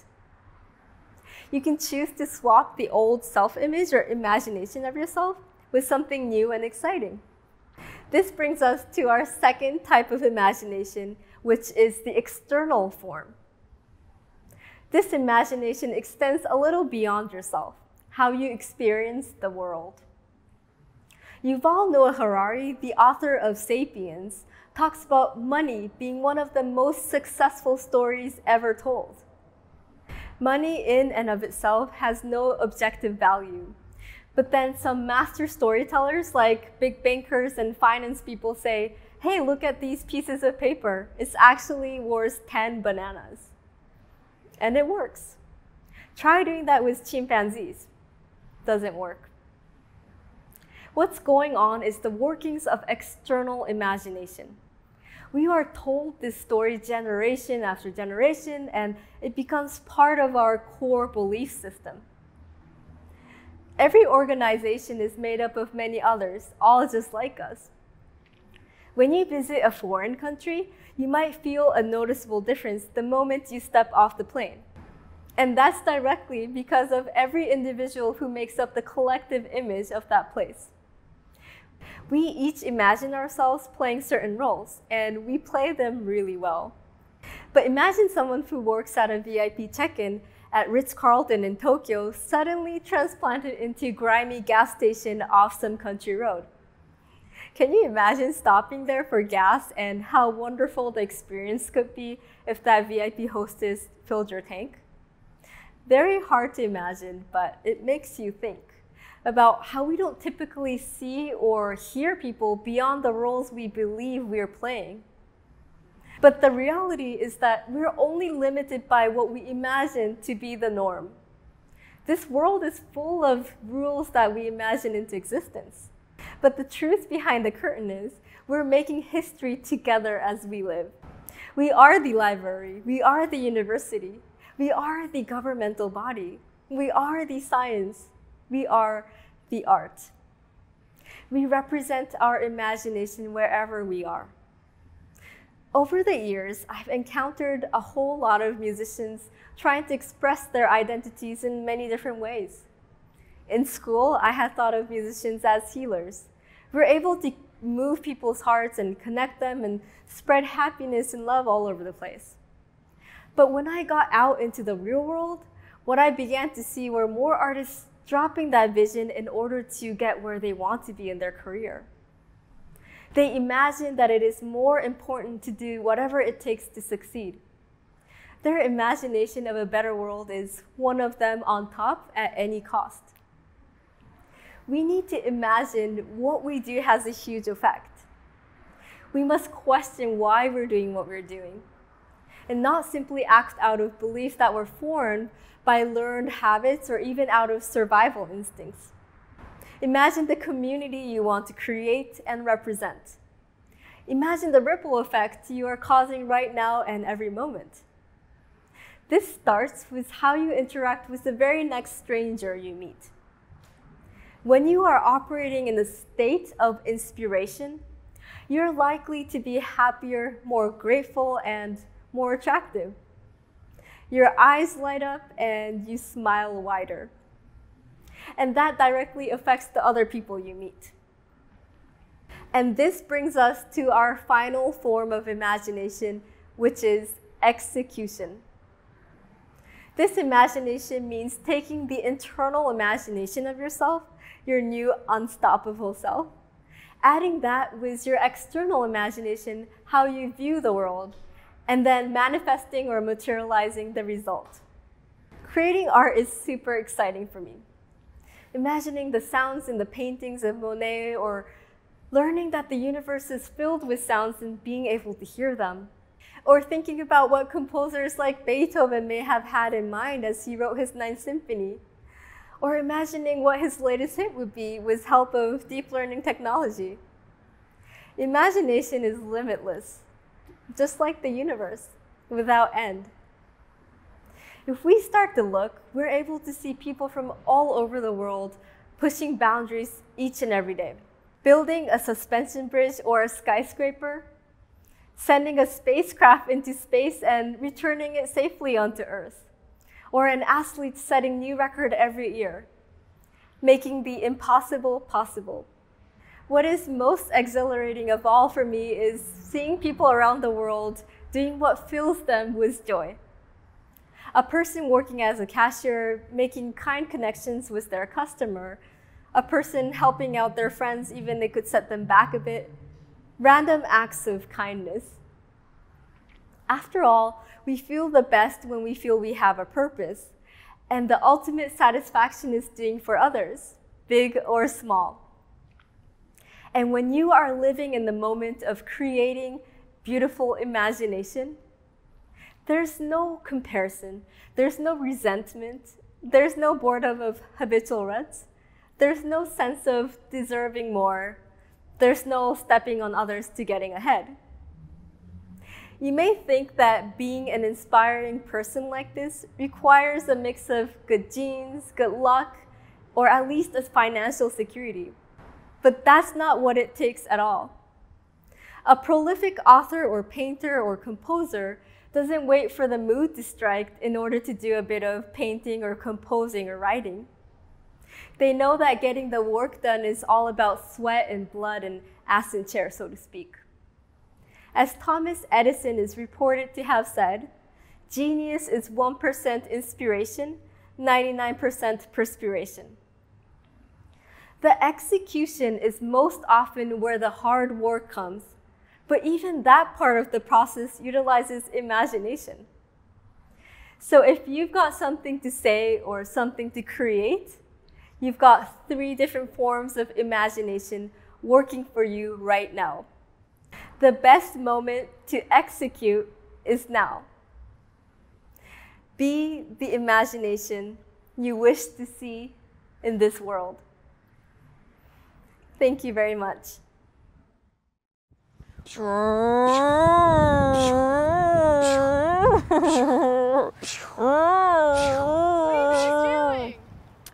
We're acting as drone reforestation seed guns. Yeah, I'm shooting seeds into the ground at really high speeds in order to help with reforestation. Our next speaker, Bryce Jones, in his early 20s, witnessed firsthand the lack of technology in reforestation. So Bryce is now the founder and CEO of Canada's first drone reforestation company, Flash Forest, and plans to plant 1 billion trees by 2028 and not stop there. Please welcome Bryce Jones. You can't solve climate change. And these are the words that my engineering prof told me when he found out about my startup. I said, "What do you mean?" He said it again. "You can't solve climate change." I realized there's 3 possible reasons that he would have said this. 1, he believes that climate change is a hoax. 2, he believes that climate change is too big to be solved by a human. Or 3, he believes that climate change is too big to be solved by me. Now, I'm not going to tell you that an individual can single-handedly solve the climate crisis, but I hope that by the end of this talk, you're going to be more convinced that you as an individual have enormous power to change the future of the planet, to influence the future of the planet. And I'll even go a step further to say that the future health of the planet and the species that we share it with depend on actions by individuals like you and me to take it into our own hands. And I'll tell you how. So let's take a look at the problem. I live in Toronto, Canada, and here winters are getting warmer. We're getting midwinter heat waves. Spring is coming sooner, and summers are getting hotter, longer, and drier. In fact, 2020 was tied with 2016 as the hottest year on record, globally, according to NASA. Now let's zoom out. Imagine you're in the vacuum of space. Everywhere you look around you, it's barren, it's inhospitable. Imagine you're put on a rocky planet, like Mars, for example. Every rock and grain of Martian dust is completely void of life. In fact, it's the same story everywhere that we look in the solar system. As far as we know, at this point in 2021, Earth is the only place that contains life. Not only that, but it's where we evolved, and we've adapted to it fantastically. The atmosphere shields the most harmful solar radiation. The magnetic field shields us from solar storms. The air is rich in oxygen. The gravity at sea level is 1G. It couldn't be more perfectly suited for human life. And relative to anything else that we see in the solar system, the Earth is an oasis. And I think it's important to look at it in that way. Now, when I'm standing on the surface and I look up at the atmosphere, it is a vast body that seemingly extends forever. But from the point of view of, say, the International Space Station, you can just see how remarkably thin the atmosphere really is. Say you magically place a road on the surface of the Earth that extends perpendicular up into space. Ignoring the laws of physics, if you drive on this road at a comfortable 100 kilometers an hour or 60 miles per hour, you'll reach space within 1 hour. Not only that, but you'll pass through about 80% of the atmosphere within 15 minutes. So I hope that just gives you a picture for just how thin the atmosphere really is. Now the CO2 concentration, the global atmospheric CO2 concentration at the time of this talk is 416.75 parts per million. For reference, over the last 800,000 years, there hasn't been one point where we've passed 300 parts per million. This is taken from ice samples in polar regions. One study by Nature suggests that the last time CO2 was over 400 parts per million was during the mid-Pliocene era, about 3.3 million years ago, where at its highest, sea levels were up to 20 meters higher than they are today. This was caused by a significant melting of the Greenland and Antarctic ice sheets. Amsterdam, Miami, the whole of Bangladesh would have been underwater, except for a small portion. Choose your favorite coastal city. 50 million years ago, there were alligators and tortoises in the Arctic Circle. So the Earth has been warmer, the Earth can get warmer, and the Earth is getting warmer. Although the Earth has had natural and gradual fluctuations in temperature over the eons, the warming that is happening today is for another reason. So imagine you look at a graph. You have time in the x-axis, and you have CO2, and you have global temperature rise in the other axis. You can see a direct correlation between CO2 emissions from about 150 years ago up to today. Kind of looks like this, and it's going nowhere but up. There's a resounding agreement within the scientific community that humans are the cause of the warming that we're seeing today. So now that this is clear, we have a problem. Thank you. I'm joking. Now let's talk about solutions. We need to get to net zero carbon emissions by 2050. According to the IPCC, or the Intergovernmental Panel on Climate Change, countries around the world are going to need to decarbonize significantly in order to prevent a 1.5 degrees Celsius warming. Preventing a warming to 1.5 degrees Celsius is going to require mass innovation. The entire technological structure of our society is intrinsically linked to fossil fuels. This is going to require mass innovation in all major carbon-emitting sectors. Energy production and distribution, transportation, agriculture, heating and cooling units, material production, especially concrete and steel, and of course pulling excess carbon out of the atmosphere that already exists. This is going to be hard, and I predict it's going to be the global challenge of the 21st century. But the good news is that countries around the world have now recognized and are seriously committed to solving this problem. In 2015, 191 countries signed COP21, or the Paris Agreement, legally binding them to reduce their emissions drastically to prevent a 1.5 degrees Celsius warming above pre-industrial levels by 2050. With commitment comes financial investment. In Biden's climate and environmental justice proposal, the US will contribute $1.7 trillion over the next 10 years to a clean energy economy plan. Now, of course, political commitments have a flaky track record and they need to be followed through, but the point here is that money is now being allocated towards climate solutions and on a colossal scale. It's never been seen before. Now let's talk about startups. In recent years, there are startups that have gone from inception to a $1 billion valuation within 3 years. There's other startups that have reached 1 billion users global-wide within 5 years. And I believe that this is going to be surpassed soon. Startups grow unfathomably fast in 2021. Let me mention a few global-reaching startups that are spearheading the climate fight. Burgers for meat lovers made entirely from plants. Fully electric vehicles for basically anyone. CO2-infused cement that makes an even stronger concrete product. Or seaweed-infused cattle feed that reduces methane emissions by about 80%. And my company, we use drones to plant trees. By scaling reforestation, we scale carbon sequestration. And since trees are the most effective means that we currently have of pulling carbon out of the atmosphere, this is where we're making our dent on the climate crisis.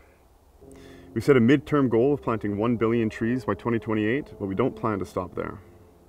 Not too long ago, in summer 2019, with an idea and enough insanity to give it a shot, we modified a drone, and with the cooler we were shooting frozen gelatin-coated pods with tree seeds and soil mix into the grass in my friend's backyard. We got a proof of concept, we launched a Kickstarter campaign, and the company started taking off. Since then, our tech has changed drastically, and we're now scheduled to plant hundreds of thousands of trees across the country, partnered with some of Canada's largest forestry companies. Soon we're going to be moving internationally.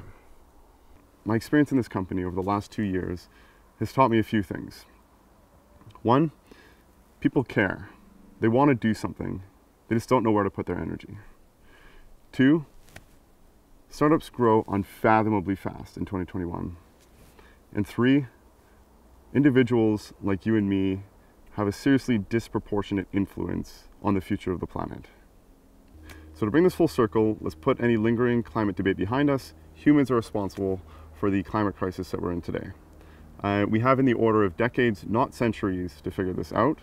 And that puts a lot of responsibility on us, on our generation, to create the future of the planet that we want. I envision this as a future that is sustainable.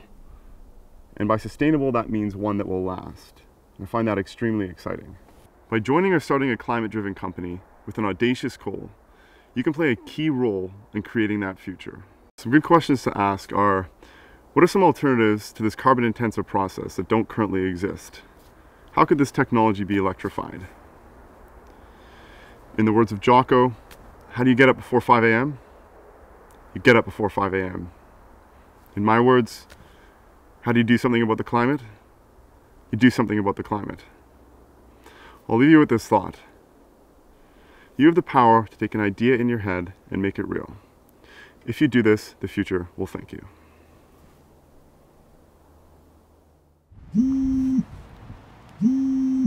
Oh, hey, Camille. What's up, Murph? Do you think we're COVID safe? Yeah, I think we're good. Do you mind doing the next presenter? Yeah. Our next presenter is Gary Sheng. Gary is the founder of Civics Unplugged, a program focused on channeling Gen Z's passion, creativity, and idealism towards rebuilding and reforming America's democracy. I can't wait to use it. Please welcome Gary Sheng. It was 2017. I had just gotten promoted to becoming a software engineering lead at Google, building the future of its cloud services. Outside of work, I had a crazy active social life in New York City. It wasn't unusual for me to be going to multiple parties and concerts on any given week. Not to mention, I was making a lot of money. Maybe a little too much for my maturity level. I felt like I had every reason to be happy. But for the most part, I was actually miserable. Of course, I didn't admit that to anyone, much less myself. I was one of those guys that if you asked me how they were doing, they would just say, I'm doing great. But in reality, I felt an emptiness inside. which was really confusing to me because Google was supposed to be my dream job. I mean, there were a few days that were happier than the day that I got my job at Google in the spring of 2015. That day, I felt like I made it. I would finally have what I need to be happy. I had spent most of my time in college at Duke, and arguably my whole life, working up to that point.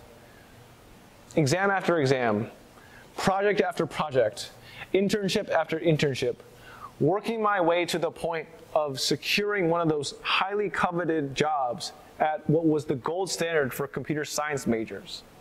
But back to 2017, I never could have predicted that just 2 years after getting my job at Google, I would be miserable.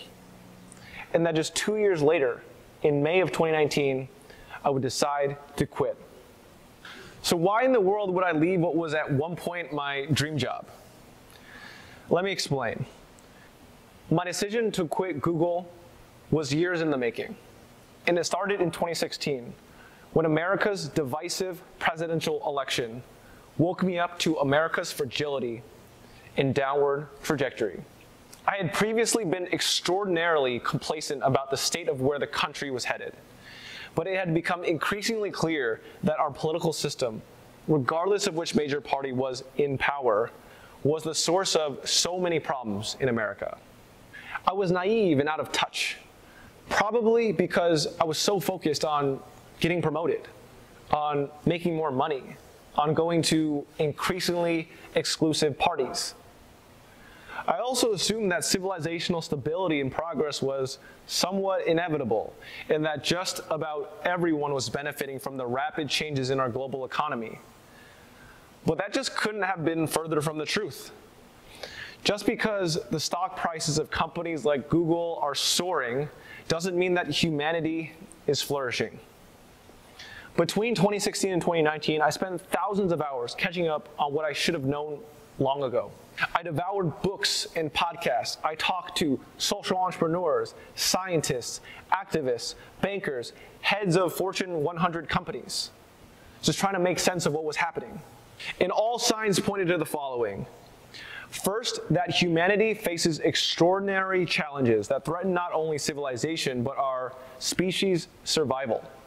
Our fates are bound together, as demonstrated by the consequences of pandemics, climate change, global economic disparities, growing political polarization, and more.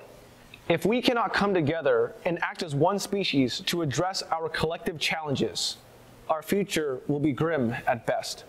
The second thing that my journey taught me was that I was not doing nearly enough to realize my potential to help address these challenges in the US and around the world. As cool as I thought it was to build products that had the potential to affect millions of people, I knew that I needed to be doing more for humanity than just marginally increasing Google's top line. While I knew that my values were changing, leaving Google was not easy. I loved so many of the people there, and the money was really good. And I'm not going to lie, it was really painful to leave the free food. There was a donut bar, a smoothie bar, a ramen bar, all you can eat. And anyone that knows me knows that I love to eat. But I knew that I would have to make sacrifices in order to push humanity forward. But where would I go after Google? What would I do?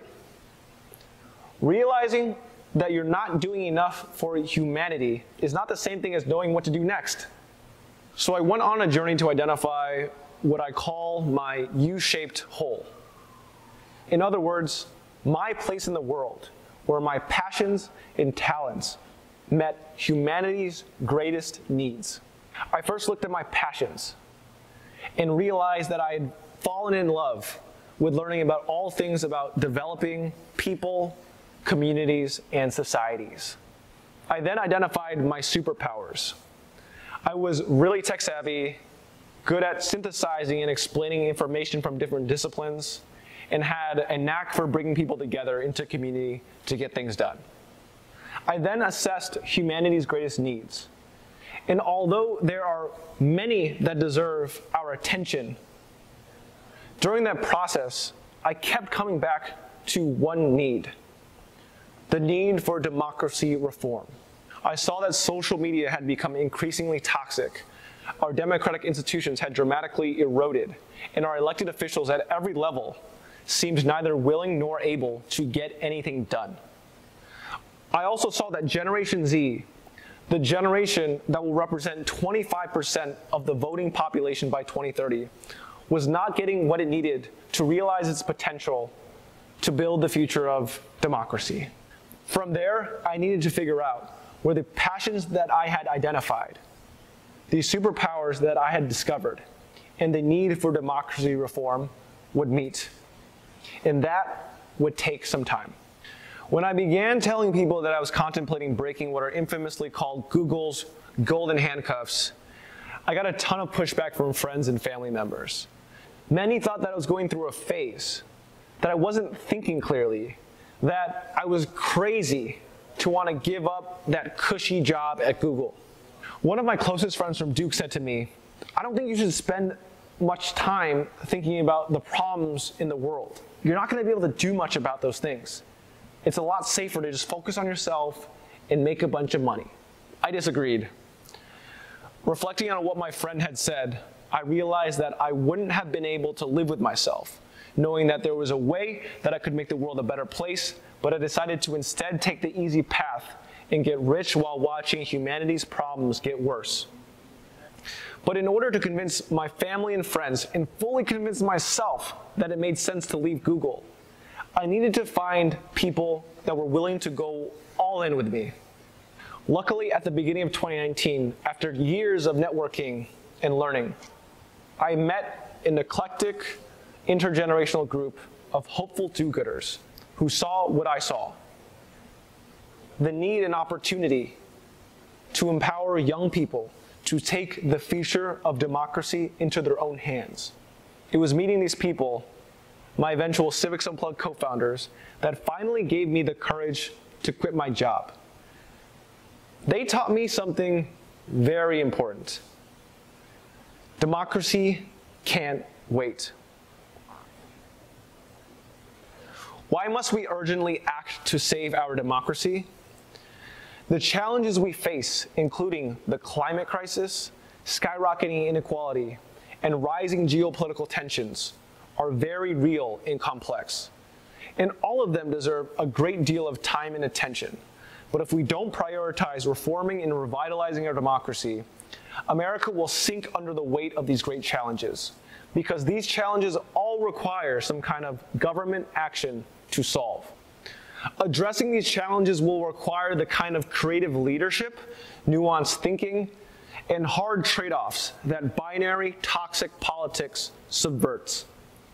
It will require a political system that incentivizes partisan leaders to make the complicated, multidimensional compromises that are needed. A nation divided cannot solve these big problems. If we don't get the politics right, we're not going to get the policies right. As political reform expert Lee Drutman once said, America's winner-take-all electoral rules are the antiquated, cracking levees of a political system that is flooding with toxic conflicts. If we don't fix the underlying structural issues and channel conflict better, everything else is just taking buckets to a flood. So how does Civics Unplugged reform and revitalize our democracy? CU channels Gen Z's passion, creativity, and imagination towards reforming and rebuilding their political systems. Over the course of the decade, CU will provide training, funding, and community for tens of thousands of Gen Z leaders devoting themselves to building the future of democracy. Along the way, these democracy builders will inspire millions to follow in their footsteps. While we are only on year 2 of our journey, we are off to a strong start. Our community, which is a mini democracy of its own, led by a group of community elected representatives, consists of almost 1,000 Gen Z leaders from every state in the US and now over 40 countries around the world. And we've been recognized by CBS This Morning, Nickelodeon, Reuters, and even Forbes 30 Under 30. I'm proud to say that, unlike in 2017, I'm happy. I really am. I feel like where I'm at with Civics Unplugged is my U-shaped hole, my place in the world where my passions and my superpowers meet humanity's greatest needs.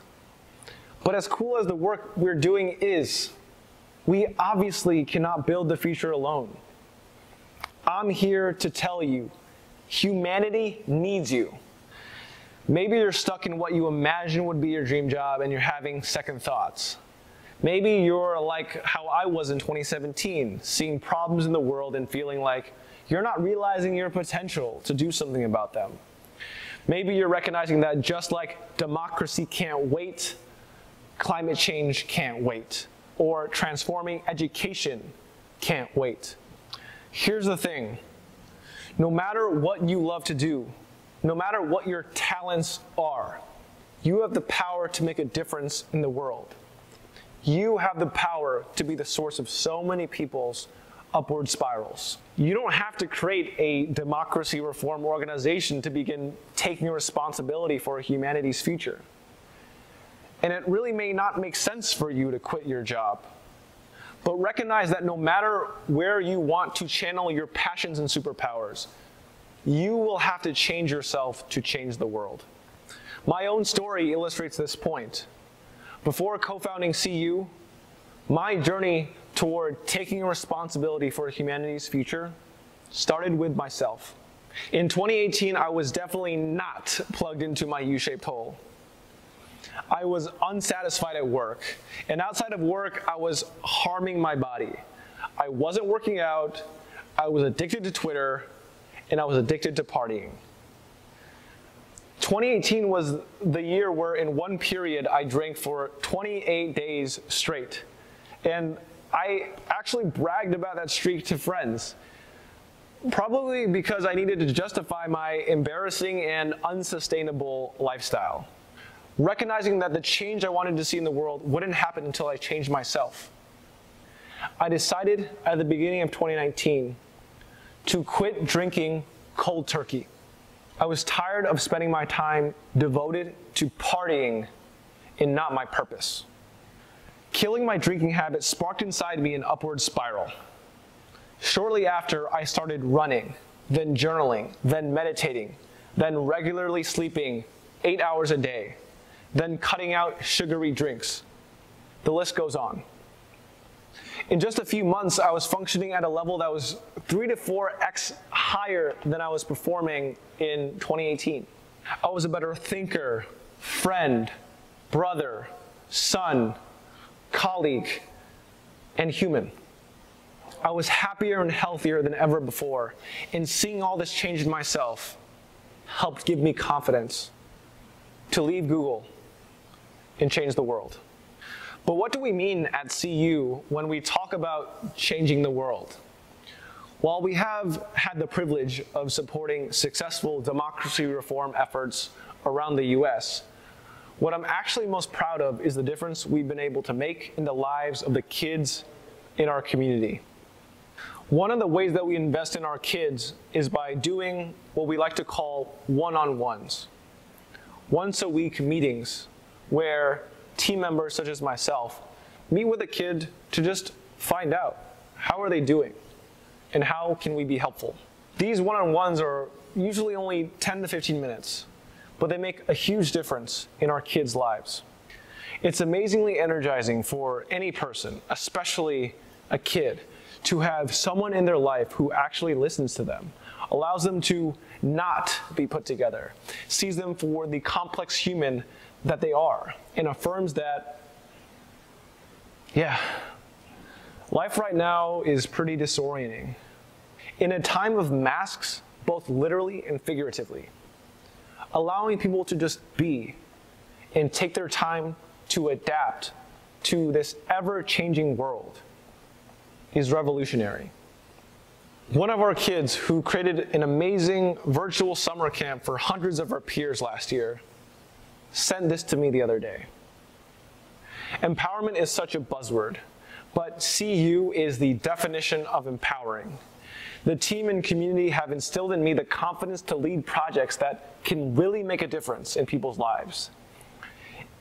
If CU is any indication of what democracy is supposed to feel like, let's spread the love everywhere.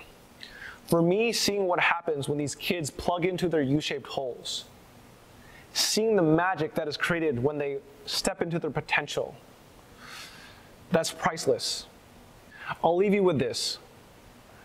Imagine what the world could be if everyone was plugged into their U-shaped holes, doing everything they could to be the person they could be for themselves and for their colleagues, classmates, friends, and family.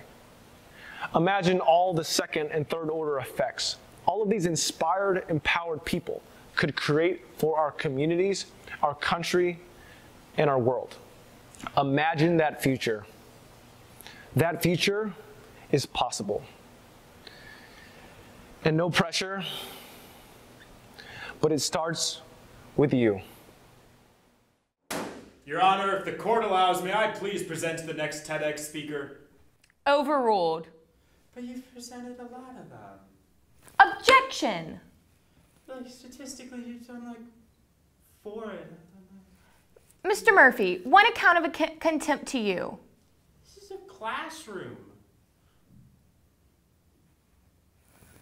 Our next speaker is Beth Holly. Beth Holly is the Senior Vice President, Associate General Counsel, and Chief Compliance Officer of Regeneron Pharmaceuticals, a leading science and technology company delivering life-transforming medications for serious diseases. Prior to Regeneron, Beth spent 13 years at Pfizer, where she served on various positions in the legal department. Please welcome Beth Holly. Hi, I'm Beth Holly, and I'm here to talk about how I found my place in the legal profession. I graduated law school in 1988. It was a time of big hair and big shoulder pads. Women's fashion required us to wear suits with skirts and stockings, high heels, and these dreadful floppy bows called pussy bows. Not our best moment. And men really dominated the profession. Even though 50% of my graduating class from law school was women, when I got to a law firm, I quickly saw that most, if not all, of the partners in the firm were men. And the culture was definitely geared towards men. And there were several incidents that happened during my time at a law firm that really showed me for the first time that my gender could actually be an impediment in this profession. For example, I attended a client meeting in a boardroom at a law firm, and it was this beautiful big boardroom at the top floor of the building. And at some point, I needed to use the restroom. Well, there was no ladies' restroom on that floor. In fact, I had to walk down a back staircase to the secretary's bathroom on another floor. This was in the late 1980s. I had a female colleague of mine who attended a closing dinner for a big deal that she had been working on. And when she got to the location of the event, was told that the place didn't admit women. And so she was asked to leave. And no partner stood up and said, no, well, then we'll go somewhere else, or insist that she stay. She just left. And even at my own firm, when it came time for the holiday party, my invitation was addressed to Mr. and Mrs. with my husband's full name. I never got the invitation because the mailroom didn't know where to send it. There was no one by that name at the firm. And things only got worse after I had my first child. You know, being a successful litigator at the firm meant billing a lot of hours, which was incompatible with the kind of parent that I wanted to be. And in fact, the firm offered a mommy track option for women who wanted to work part-time. And it's astonishing to me that without any hesitation, the deal that they offered women was to work 4 days a week for 3/5 pay. You know, we talk about pay equity now, and just imagine being expressly told, we're going to ask you to work 4 out of 5 days, but we're only going to pay you for 3. Certainly that was not a deal I was willing to take. And so it was around that time that I began to explore other options. Because the things that the law firm valued weren't necessarily what I valued. The law firm valued hard work, which I'm all for, really long hours, because it was all about the billable hours. And it really was about this kind of boys club camaraderie that I didn't feel a part of. And what was lacking from law firm values was leadership. And leadership was something I was very interested in. And so I decided to look for an in-house role, being in-house counsel to a company where I might be able to have more control over my schedule and might find a role that allowed me to bring my whole self into the job in an environment that valued what I valued. So I landed at Pfizer. At the time, I didn't know anything about the company. I didn't know anything about healthcare law. I learned it on the job. And I was fortunate to have as my boss someone who became my mentor, who told me early on, took me aside and said, Beth, you need to understand that you're not in the law business anymore. You're in the pharmaceutical business. And that really signaled an important mind shift that proved to be fundamental to the way I've become a lawyer ever since that time. Because being an in-house lawyer means really understanding the business that you're in and being able to partner with your client, who is your company, on achieving their business objectives. And that's something that outside lawyers don't often do because they are not as embedded in the business that they are supporting. The other thing that the in-house role offered me was this opportunity for leadership. Pfizer was excellent in developing really strong leaders and invested in leadership training for people that they felt had potential. And it was at that company that I first learned how to be a leader and learned that I love leading other people. I spent 13 years at that company and then left and have now spent 12 years at Regeneron. And if you're familiar with both of those names in the COVID space, it is something that is very gratifying to me to have been a part of two companies that have been so important in the current COVID battle that we are waging right now. And I'll come back to that in a moment. But I love being an in-house lawyer. And it requires a different skill set than outside counsel requires. You know, for outside counsel, your job is really to be an expert on the law, to turn over every leaf to find the argument or the case law or the language for a deal that meets your client's needs. You are asked to have deep knowledge and expertise, and to advise your client on what the law says and what their options might be. But being an in-house lawyer is a little bit different. As I mentioned, you really have to have a business mindset. You have to invest the time and energy to fully understand your business. You have to have the ability to think on your feet because unlike being in a law firm, you won't have the time to go off to the library to do a lot of research or ask an associate to write you a memo on a topic. You're going to need to make judgment calls in the moment, which means using common sense and your past experience, being creative in finding solutions to problems and challenges, being agile and being able to shift from one issue to another. My responsibilities span half a dozen different subject areas of the law. So there's always something new that you need to be adapting to. You have to know how to deal with ambiguity because it's an ever-shifting landscape and you don't always know exactly where things are going to land, what the facts are, where they're going to be, what decisions the business is going to make that you're going to need to adapt to. And you have to really have a drive to get things done, to deliver results. We don't sit back and advise somebody else and let them make the decision. We're involved in the decisions. Now, I'm Chief Compliance Officer at Regeneron, which means I'm responsible for our ethics and compliance program. So integrity is key to what we do. And integrity is critically important in the research that we do, in the manufacturing that we do, in the business that as it operates. Integrity is just integral to that effort. So being a part of that and drawing on my own personal integrity has been a big part of how I operate as an in-house lawyer. And finally, just talking about leadership, because I've mentioned that a couple of times. You know, when you are in an in-house environment, As I mentioned, leaders get rewarded, people get rewarded with leadership responsibilities, and you get a chance to convey your knowledge and your understanding to the next generation of leaders. And I have found that that has been a very rewarding part of the way I operate as a lawyer in my jobs. So the opportunity that you have as an in-house lawyer to marry your legal knowledge, your business knowledge, your personal strengths, for me, integrity, creativity, commitment to getting things done, with the ability to lead others in the same fashion, is a privileged space that I have been really very fortunate to have landed on as a way of being a lawyer. And both Pfizer and Regeneron gave me the opportunity to hone these skills, which really prepared me for 2020.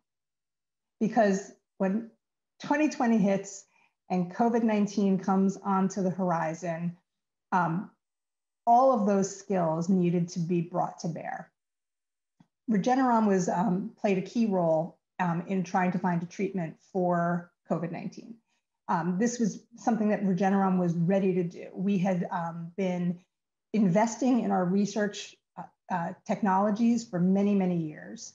And just a few years ago, we're critical in finding a cure for the Ebola virus by devising an antibody cocktail that married two different antibodies to be able to treat that infectious disease. And so when we first learned about the coronavirus pandemic that was beginning in China in early 2020, our research teams immediately took the skills that they learned in fighting Ebola to try to fight and find a cure for COVID-19. And as they were doing that and operating with a great sense of urgency, that's when I first was able to really leverage the deep knowledge of the business that I had previously invested in, because that allowed us to move quickly, to address any legal issues in real time. And one of the things that I've done over the course of my career, which is really important for an in-house role, is building relationships of trust with your business partners, and to establish yourself not as a roadblock to their success, but actually as a business enabler, because that gives us a seat at the table where the decisions are being made in real time, and gives us the opportunity then to really add value by identifying potential roadblocks and finding ways to eliminate them, to find new paths that might be new ways to use the law to our advantage that might be helpful in achieving the business objective, and in this case, of really having a direct impact on a global pandemic.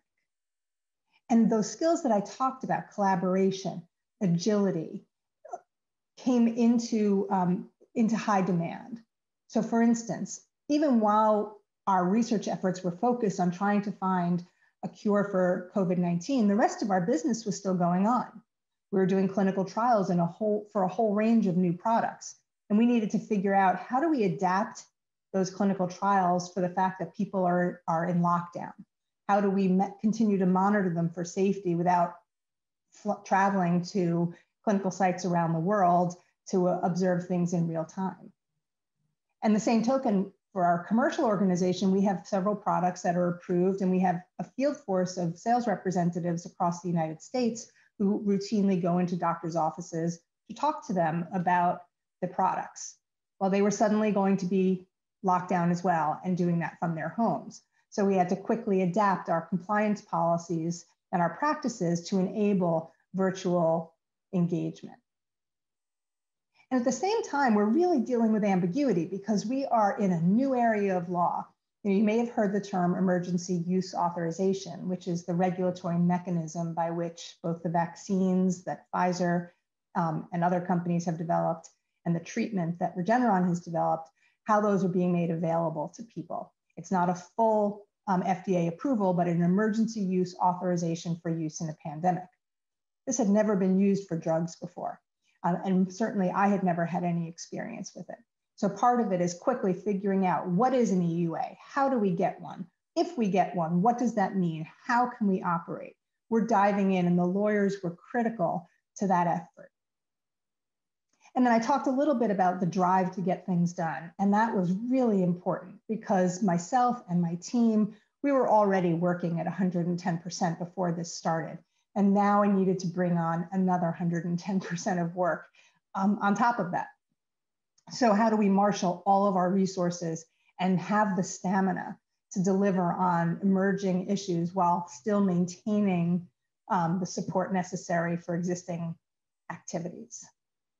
And so as we are doing all these things so quickly, we can't lose our focus on integrity, because to put a product out in the marketplace, particularly one that hasn't had the benefit of a full FDA approval, people need to trust. And people can only trust when they know that the company behind that is trustworthy, is being transparent about their information, is maintaining a focus on quality and compliance and integrity while doing this as quickly as we could. And as Chief Compliance Officer, that was part of my role, was ensuring that while we moved as quickly as we could, we were not cutting corners. And then the last part about this that I want to talk about is that, in mid-March of last year, suddenly, with no notice, my entire team of 40 people were told, pack up what you can, go home, don't know how long you're going to be working from home. And of course, we still don't know. It's been over a year now. And so this is where my leadership skills were really, really brought to the fore, because I needed to somehow become the glue that held this group together while we were physically apart. And emotional leadership became a really big part of that. It was really necessary to understand the challenges that people were facing. Some who had family members who were struck ill by COVID-19, even people who were at a great distance. Others who were quickly trying to figure out how do they manage schooling for their children who are now going to be having school at home, or those who had children who weren't school age and don't have childcare anymore. How do we support them, these people, to deal with the stresses of these new arrangements? So I started having bi-weekly meetings with my team that were really not about business matters so much as they were about human matters. Like, how do we support each other through this?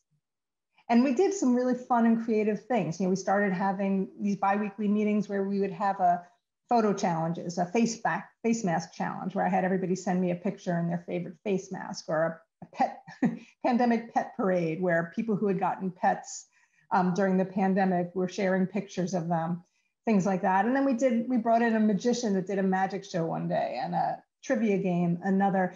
And while these things seemed light and fun, they proved to be really critical in making people feel connected and cared for. And that in turn enabled them to continue giving to support the growing business need. And the other part that really emerged during this was the importance of authenticity in leadership.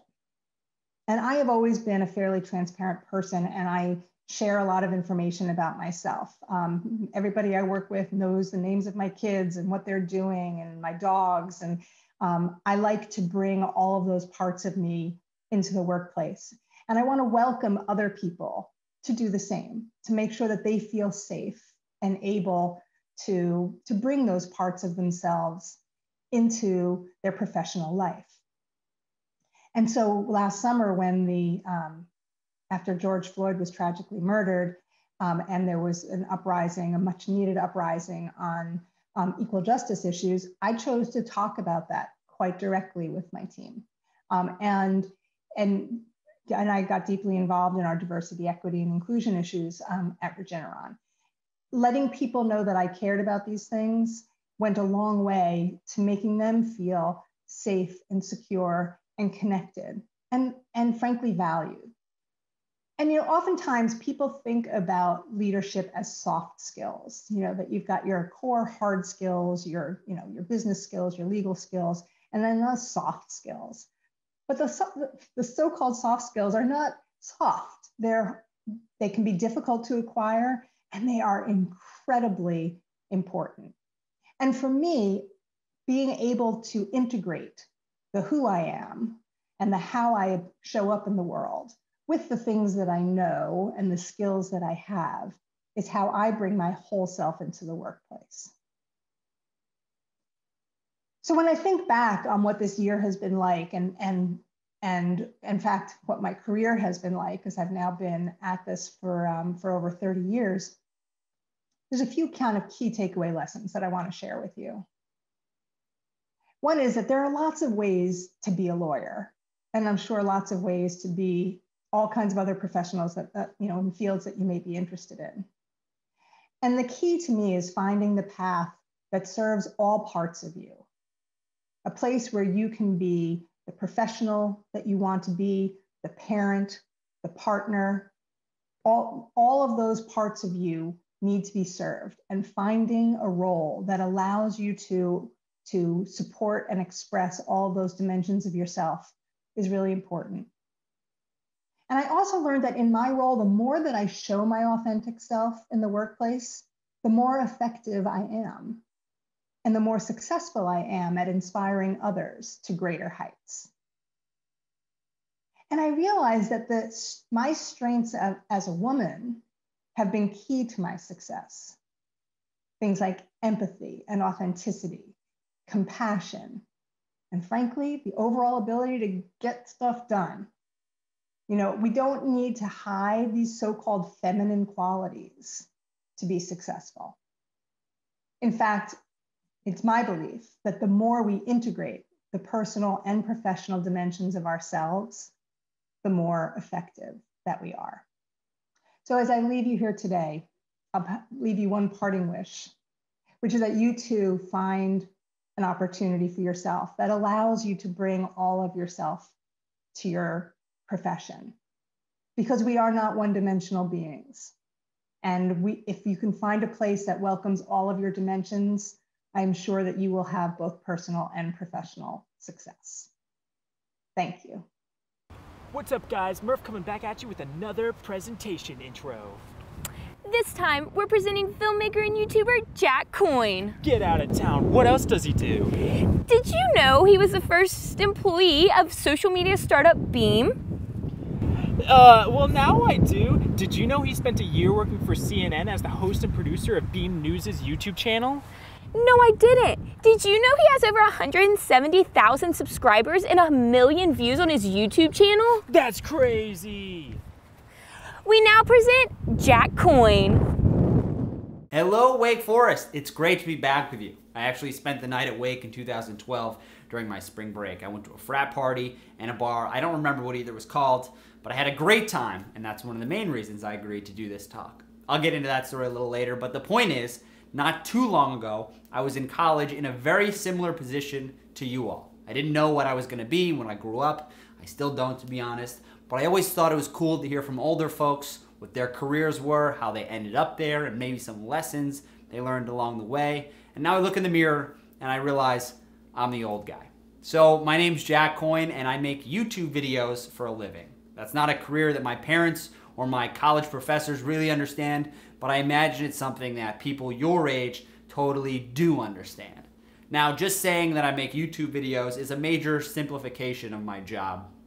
I don't have millions of subscribers or viewers. I don't get paid to take part in pay-per-view boxing matches. I don't get to give away Teslas to my friends, but I do get to spend my days doing what I love. And that's the important part of this talk. I want to tell you about my career and some of the steps I took along the way to get to a place where I have a job that I love. And I want you to spend all your days doing what you love. So whether or not your dream job is to be a YouTuber or has anything to do with social media, I think that there are some lessons in here that might be valuable to you. My goal in this Spill the Tea talk is to be as transparent and forthcoming as possible, because I think that's how you'll learn the most from me. So right now, in April 2021, I'm 30 years old. I graduated college in 2013, and 2 weeks later, I started my first post-collegiate job. And at the time, I thought, okay, Jack, this is your first job. You'll go from this one to the next job, to the next job, to the next job, until it's time to retire. And I thought this because that's what my parents did, and that's what all the older people I knew did, and that's what you see on TV and everything else. But as of today, I haven't had a job in a little over 3 years. If you told me when I was 22, I'd be pretty freaked out. But now, I'm very comfortable with it. I actually hope I never have to have a job again. So what happened? In short, I got fired from my last job, and I was faced with a major inflection point in my career. You never know when one of these career-altering moments is going to come up, when you'll have to make a major decision about what to do next. But you do have your past experiences, the lessons you've learned, people you admire, and your willingness to take a risk that can guide you in the right direction. I'll tell you more about that decision that I made a little later, but first let's go back to the beginning of my career so I can tell you everything that led up to that inflection point and some of the lessons that I learned along the way. I became interested in working in film when I was in high school. I got really into the movie Goodfellas, and I was like, I want to make stuff like this because movies made me happy. Movies and entertainment make a lot of people happy. I went to a liberal arts school called Wesleyan in Connecticut because they had this super nice movie theater and a pretty good film program, and that's what I wanted to do. I majored in film studies and economics. The summer after my freshman year, I wanted to get an internship in the film industry, but I was having trouble finding something. But there was this ad that I kept seeing on the buses in New York for a new HBO show called The Neistat Brothers. On the poster it said, a homemade TV show. This caught my attention. A couple weeks later, I watched the first episode of the show and immediately realized that this was the type of filmmaking I could get into. I knew I needed to work with these guys. So the question was, how do I get my foot in the door? What kind of email can I write that will make them say, okay, let's give this kid a shot? And this is one of the most important lessons I learned early on in my career and something I've thought about a lot when hiring people. I made the conversation completely about what I could do to make their lives easier. Instead of thinking about or worrying about how this was going to benefit me, I thought, how can I show you in this email that I'm just going to make your life and your job easier and ask for nothing in return?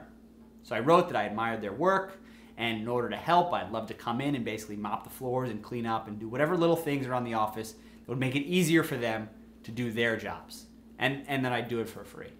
The reason I was willing to do this without asking for anything in return was because I knew I'd gain a lot just by being in the same room as these people, just by learning from observation. How does someone work once you get a peek behind the curtain? My objective was to make like a sponge and absorb as much information as possible.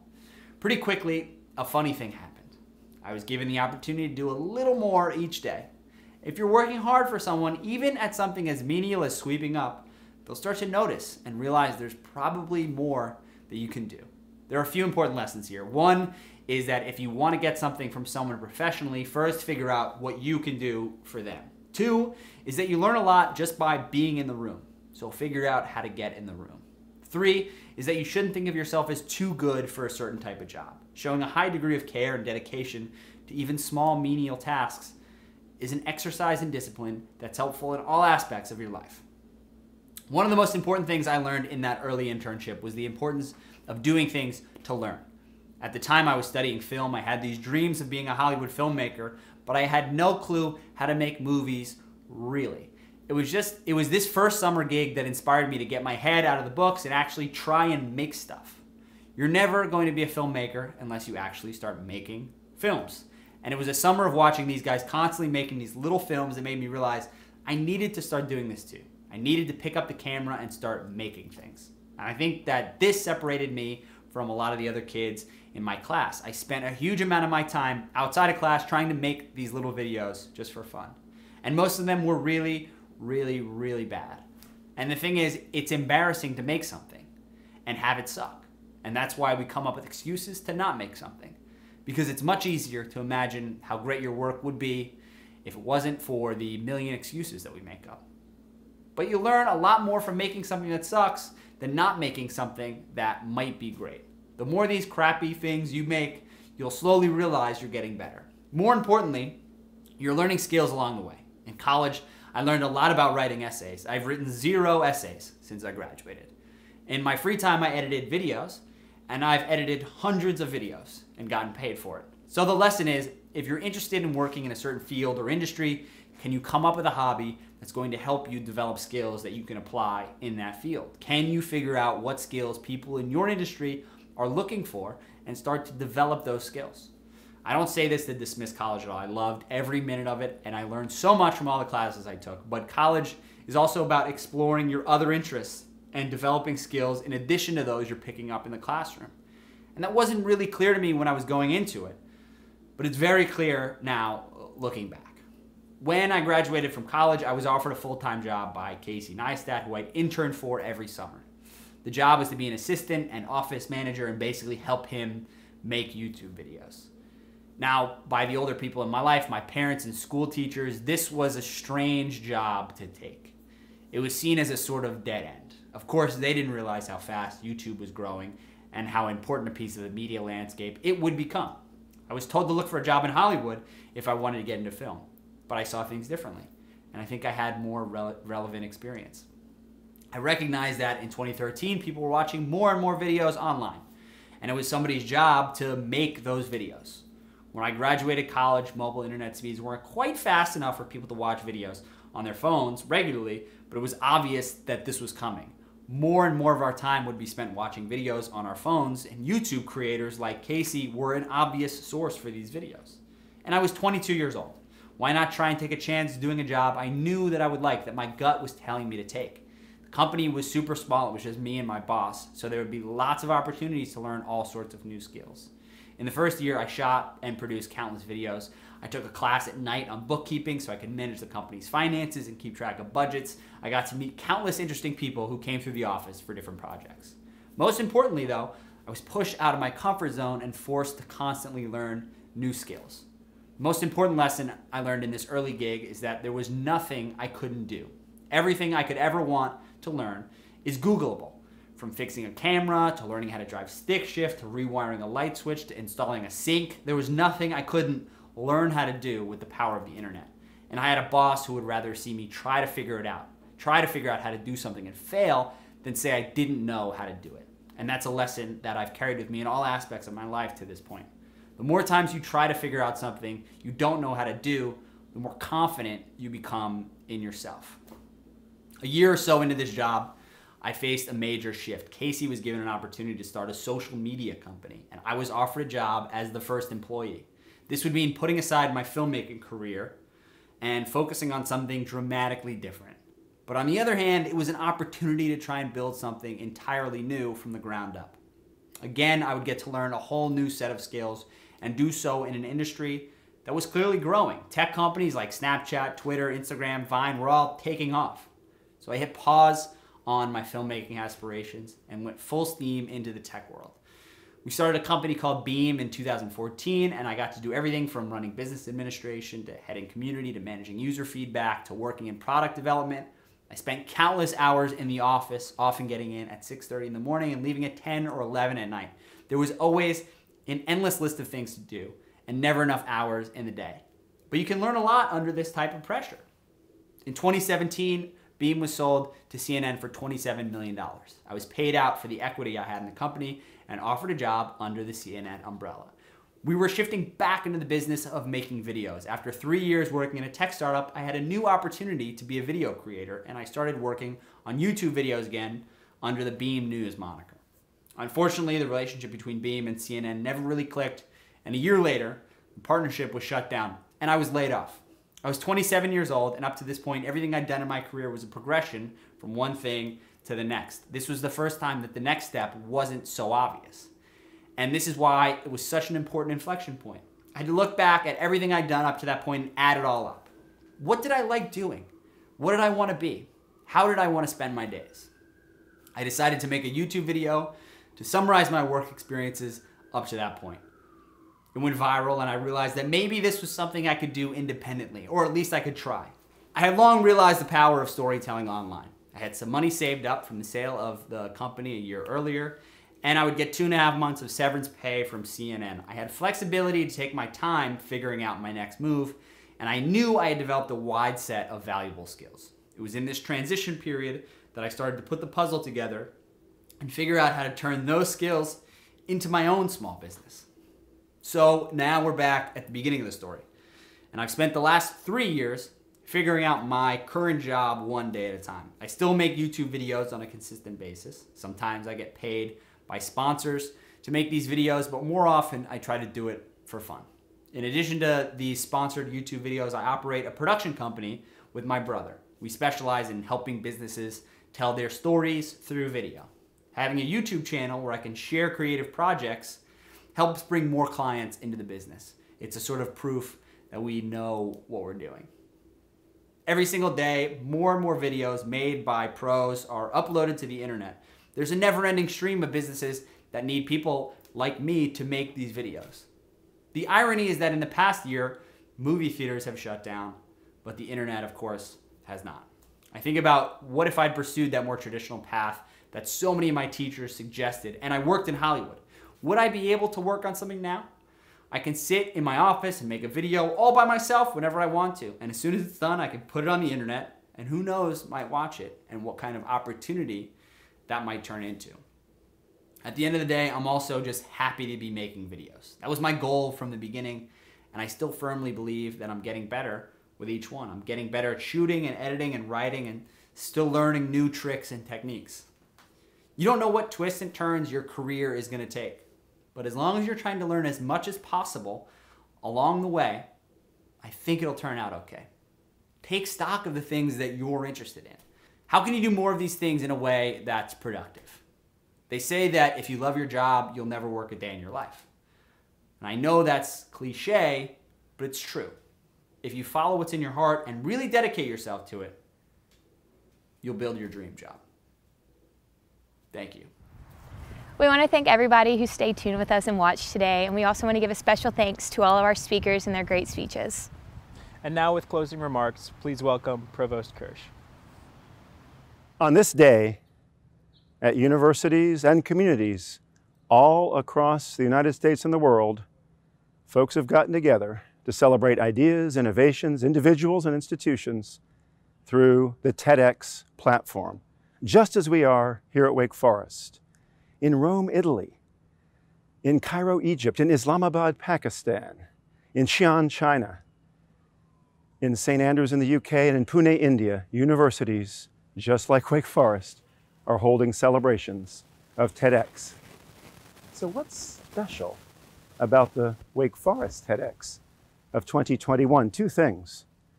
First of all, we're one of the only universities and only communities where students, Wake Forest undergraduates, do all the organizing, inviting, strategizing, and celebrating of the TEDx event. A couple of our offices provide a little funding, but otherwise this is entirely student organized and run. That's not the case at our fellow universities around the United States and the world. It's also the case, second, that the TEDx at Wake Forest University, as organized by students, is now in its 12th consecutive year. We didn't stop for a pandemic in 2020, and we haven't stopped in 2021. There's a lot of schools that have been doing a few TEDx over the years, but Wake Forest stands alone with one other institution in the United States as uninterrupted, chosen by TEDx to host this remarkable celebration of individuals, of ideas, of innovations, and of institutions. So today in Gainesville, Florida, at the University of Florida, today in small private schools like Claremont Graduate School in California, today at Vanderbilt University, organized for the last time by Provost Susan Wente in her office before she becomes president, Susan Wente of Wake Forest, there are TEDx celebrations happening, much like ours, but ours, organized by students, and ours at Wake Forest have run uninterrupted for more than a decade, distinctively in the United States and all the world. Congratulations to those who organized this. I'm so looking forward to the extraordinary day that lies ahead. Go Deeks.